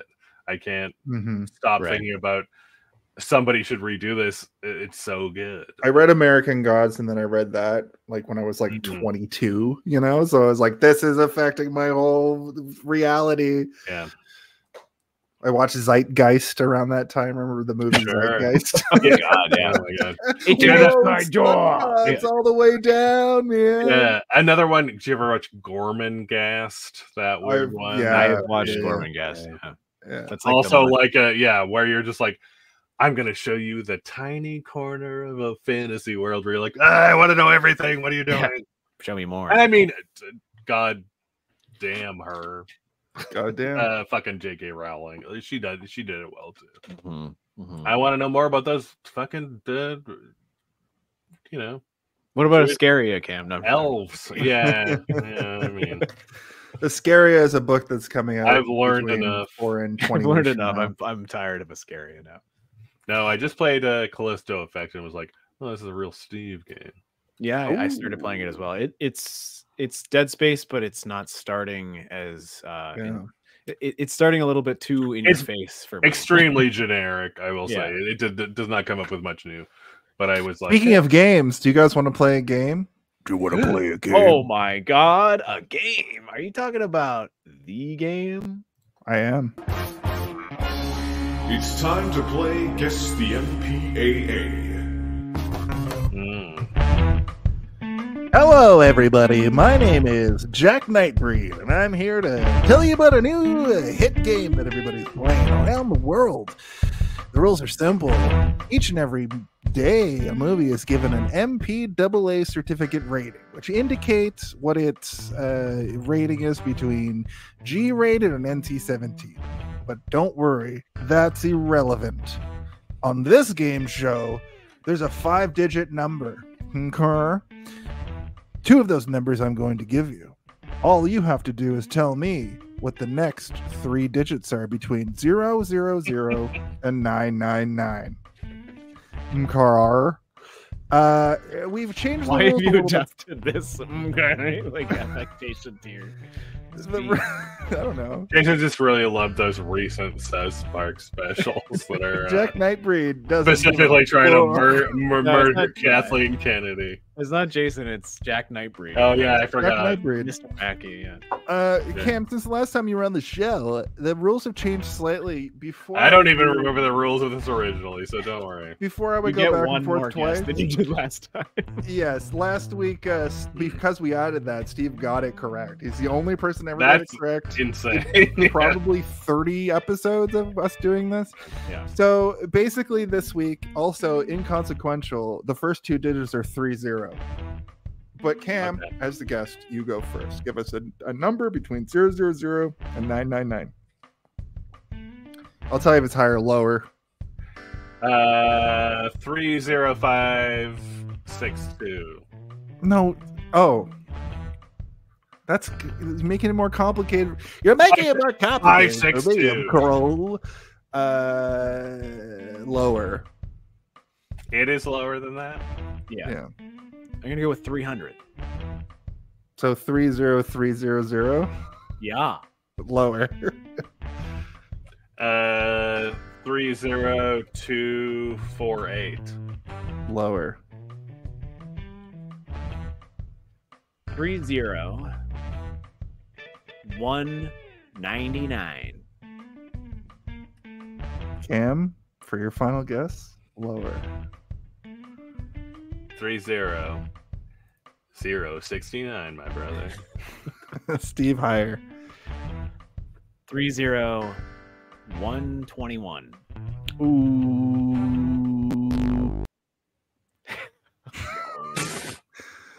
I can't play the song. The Can we get another thumbs down in the chat? You're trying to put the farts. Just a little preview. This is what it used to sound like. Sorry, I stopped it immediately. You have to stop doing that to me. I'm sorry. I'm sorry. Thank you, Real Phils. Thank you, Real Phils. Phils. Your best fan. Real Phils. Y'all should give this person whatever they want. Yeah, you can have whatever you want. I hope that you come back knew for another show. why Pinhead hated the Nightbreed. They knew everything. I want to Did know you why this person, know that apropos of nothing, just It's thumbs down Jesse. this. Because we were talking about Skibbity Toilet. I think he Right. failed. Yeah. I tried to goad him into another thumbs down, and he didn't do it. So Uh-oh. Maybe he didn't want to because he liked what we were saying. yeah, he was probably like, not enough Skibbity On Toilet. principle, I cannot give that a thumbs down. That's probably it. Hey, Steve, why don't you hit us with the final thoughts sound? It's time for our final thoughts. I don't know. It's fucking late. Hit us with your final thoughts. No, the just final thoughts. Guest goes first, but if you have like a rating, if you want to do as well, that's perfectly welcomed. Yeah. I mean, I can do it pretty easily because I did a letterbox. I think I'm just myself on letterbox. Cam Ayland. I said Not time for plugs yet. Sorry, no, I got other plugs. I'm doing personal plugs. I did 3 out of 5 because I do think it's like I think that you should probably watch this. It's good. I do think the director's cut is better than what was before. I know it's like it's nonsense no matter cut you watch, but if you throw it up on Tubi, I think you might get inspired and excited. And yeah, like I do think that there is this weird thing. Maybe I'm just fucking old millennial pilled, and I'm like, this is good. But you know, I'll bring in my 21-year-old Gen Z girlfriend, Gen Alpha. We'll talk about it. We'll see how it is. Age gap discourse. Thigh gap, more like. Well, no, thank you. Okay. I want whatever the opposite of that is. That's just Nightbreed. What I want is Nightbreed. Yeah. Porky. Thank you. My hinge is specifically set to Midian. I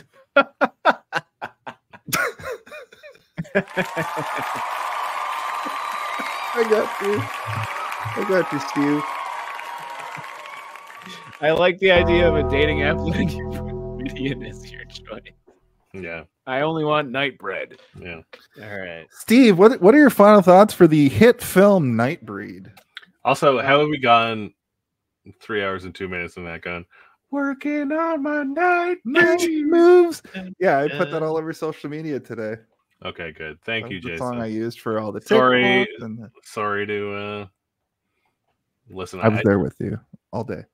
Okay, good. Thank you. I think for a movie about a fantasy world where people who dictate the rules of a society are the real monsters, you know, which is basically just this movie, and the acceptance of everyone, you know, anyone who feels othered and different is like what we crave as an audience. It's compelling, but I think, like we said, the world building is where it's at in this movie. And even if you just want to sit back and look at what you're being fed and imagine what could be, I think that's a fun exercise. As you know, people who, you know, the three of us watch movies all the time, probably multiple movies a week, if not a day, some of us. And that's a very fun part of movie watching, especially when you're in the fantasy and science fiction and horror realms, is imagining stuff. And that's one of the most fun bits of watching movies that I experience. And this one does it for me, even though it doesn't make sense, even though you could even call it bad at points. I have a lot of fun watching this every time I watch it, even when I'm watching the 3.5 hour version. I didn't hate watching it. Would I recommend watching it? The answer is no. I would say watch the director's cut. I think that's a really clean version between the Cabal cut and the ultimate Cabal cut. And I've never seen the theatrical cut, so I can't speak to that. But there's no reason to watch it. Honestly, Yeah, I think that the director's cut is a happy medium between everything. A happy median between everything. Oh my god. Yeah, I think it's good, and if I had to give it a rating, I would give it not cutting your entire face off, but just cutting all the bits around your face off. Yeah. Perfect. Perfect.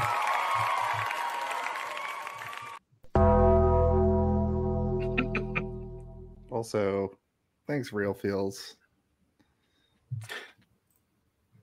I mean, I don't want a meta game here, but Real Feels and I just followed each other on Letterboxd. So, Oh my Whoa. god! Wow, you, that's a Jason. deep cut. Can you guys follow me too? Yeah, follow me as well. I haven't updated in a while. Anyway, You gotta say I- what your username is, y'all. That's true. I think was it's gonna like plug it it's again. probably Hey Did You? I think I put Hey Did You See This one, but like it doesn't. Mine's Boba Blackfly, like It doesn't BOBA reflect both of Blackfly. us. I Yeah. bet you guys don't even have pro accounts. I know. don't. Why would I spend money? not a on pro. that? Oh, Amateur. you found me on there. Oh my gosh. Oh my goodness. Oh my damn. Thank you. I'll follow you back. I'm gonna go back. I have so Real Feels. If you follow me on Instagram at Spider Hero 9000, I think I review movies there like separately from all this. Which brings me to my review of this movie. I wrote a whole thing. I usually don't have a lot to say when I do this part. Like I wing it, but oh man, I had a lot to say. I think this is a good movie and has a lot of good ideas. I can almost guarantee the book is better though. There are 4 versions of this, which indicates there are a lot of ideas being left out of the version I watched. And in here, I made a note, maybe reference stuff we all talked about as far as what was left out. And I think we kind of covered that with Steve watching the Ultimate Cabal cut, Cam being familiar with the book and the comic books. I think we covered a lot of ground here tonight. The version I watched was a fine film and tells the story in a way that makes sense. It almost feels like a superhero or a fantasy story, which is fine. I feel it felt a little disjointed at the start and doesn't give a whole lot of meaningful setup that is paid off, and it rushes into the story. But I think this is okay for like what this thing is. And then I stop that idea right there and talk about how I liked the score a lot. Danny Elfman did Beetlejuice and Batman at the same time. I really enjoyed seeing the large amount of monsters in the movie. Is all practical. A remake of this with a more clear vision would be greatly appreciated.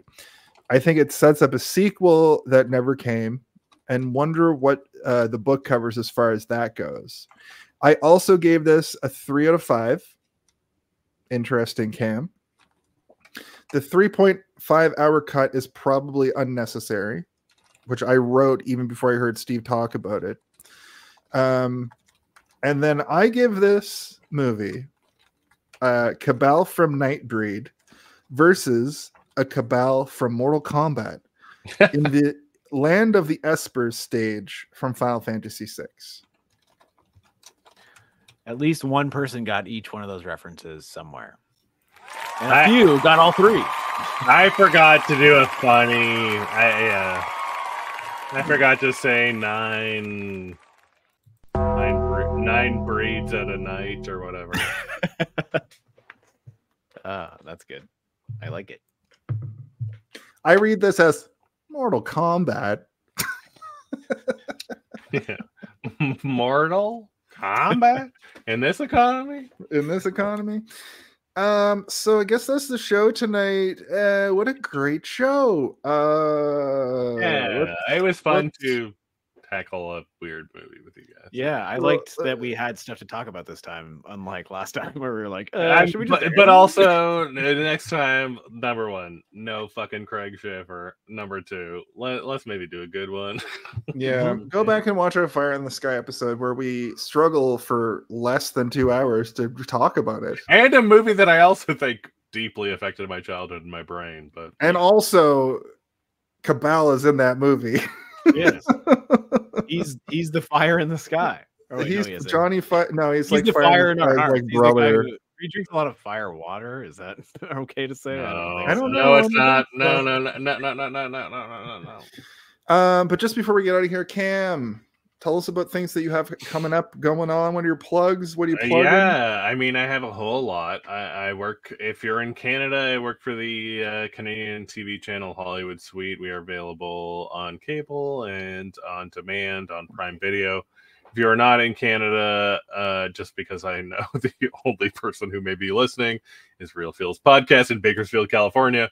If you go to hollywoodsuite.ca/originals, you can see a lot of the content we create. My main job, which is documentaries about film history and both showing pop culture and film and how they relate to one another.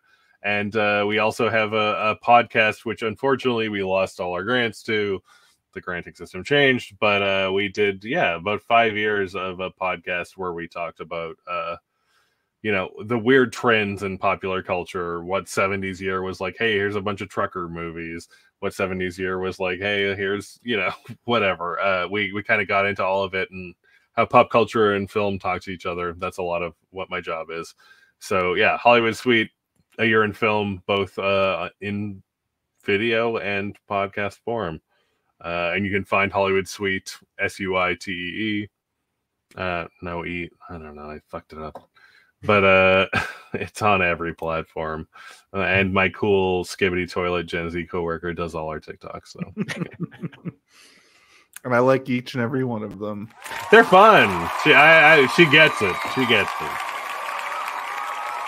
Thank you, Cam. I appreciate you taking this ridiculous amount of time to talk about a ridiculous movie. Listen, I regretted it, but also love you guys. And maybe we found in our... I've had many failed podcasts. We used to find that when a movie was actually really good, it was tougher to talk about. So we both can identify with that. Our best content comes from when we rip a movie apart, but this was that fine line where we liked it, but something is good in there, but it's fucked up. Yeah, I mean, I think we all agree we want to see a miniseries at the very. I would watch the shit out of a 10-part. Are you listening? FX on Hulu. Yeah. Yeah. Steve, what do you got boiling up in the old Proctor pot? The fuck is a Proctor pot? Well, I'm slowly infecting YouTube as a voice actor. If you guys want to check any of my work out, Arcane Archives, Dr. O, and Darth Theorist is probably the most predominant. I am doing tons of that right now, but you can also follow me on pretty much all social media platforms at Boba Blackfly, BOBA Blackfly. I'm an illustrator and a writer and a voice actor. I do it all. If you need anything, call me, message me. I can do it for you. I promise. a Nightbreed promise. I'll give you some applause for that. Out of the three of us, I probably did the least amount. This is kind of my main thing here. Hey, did you see this one podcast? We go live each and every week on mainly Twitch at 8 p.m. Eastern, but we also go live on a lot of different platforms. So if you're catching us here, you can catch us pretty much anywhere where you can stream live too. Other than that, here in Toronto, I'm an announcer for a professional wrestling company, and you would think that would be like my main thing, but it's only once a month, so if you ever come to Toronto or if you live in Toronto, come check that out. It's usually, third week of the month in the Great Hall on King. I don't know, man. We're basically three losers that prove that being a professional announcer is not a job that exists anymore. It's not a job that exists. No, I do it. Between us, we try to get every shitty. Yeah, we fight over all the jobs between the three of us. We're deeply in. It's a living. It's a living. And Fred Flintstone pulls on my fucking tail feathers again, and I don't destroy his face. Oh, so you're the alarm at the factory. Yes. I always imagine myself as the garbage disposal. I'll be like a car wash. They fill. You're the fax machine. Full of water, and I squirt it out over the car or whatever. It's a living. It's 11. But I would like to thank everybody who watched tonight. We had a pretty big showing. It was a fun episode. And I think at this point I'll get the last couple of videos here for us, Steve. But I think that there's just one question that needs to be asked, Cam. What is it? Hey, did you see this one?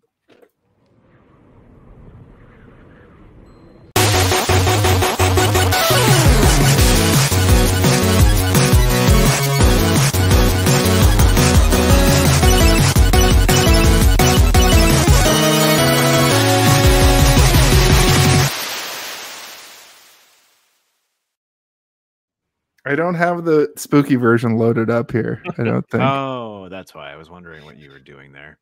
Yeah, I'm sorry. Well, that happens. I was just checking my grinder, and someone says they want to Nightbreed me. Do you guys know what that means? Beam up some Star Trek content with Live Long and Podcast. Tune in to X-Rated, the X-Men animated review show. Artistic interviews with graphic histories. A roundtable movie discussion with Hey, did you see this one? And movie reviews with Hold Up, a movie podcast. And while you're at it, spin a few records with Eamon on Track. Watch us duke it out on trivial debates. And let's chat about TV with the Super Mater Brothers. It's all here on the United Federation of Podcasts.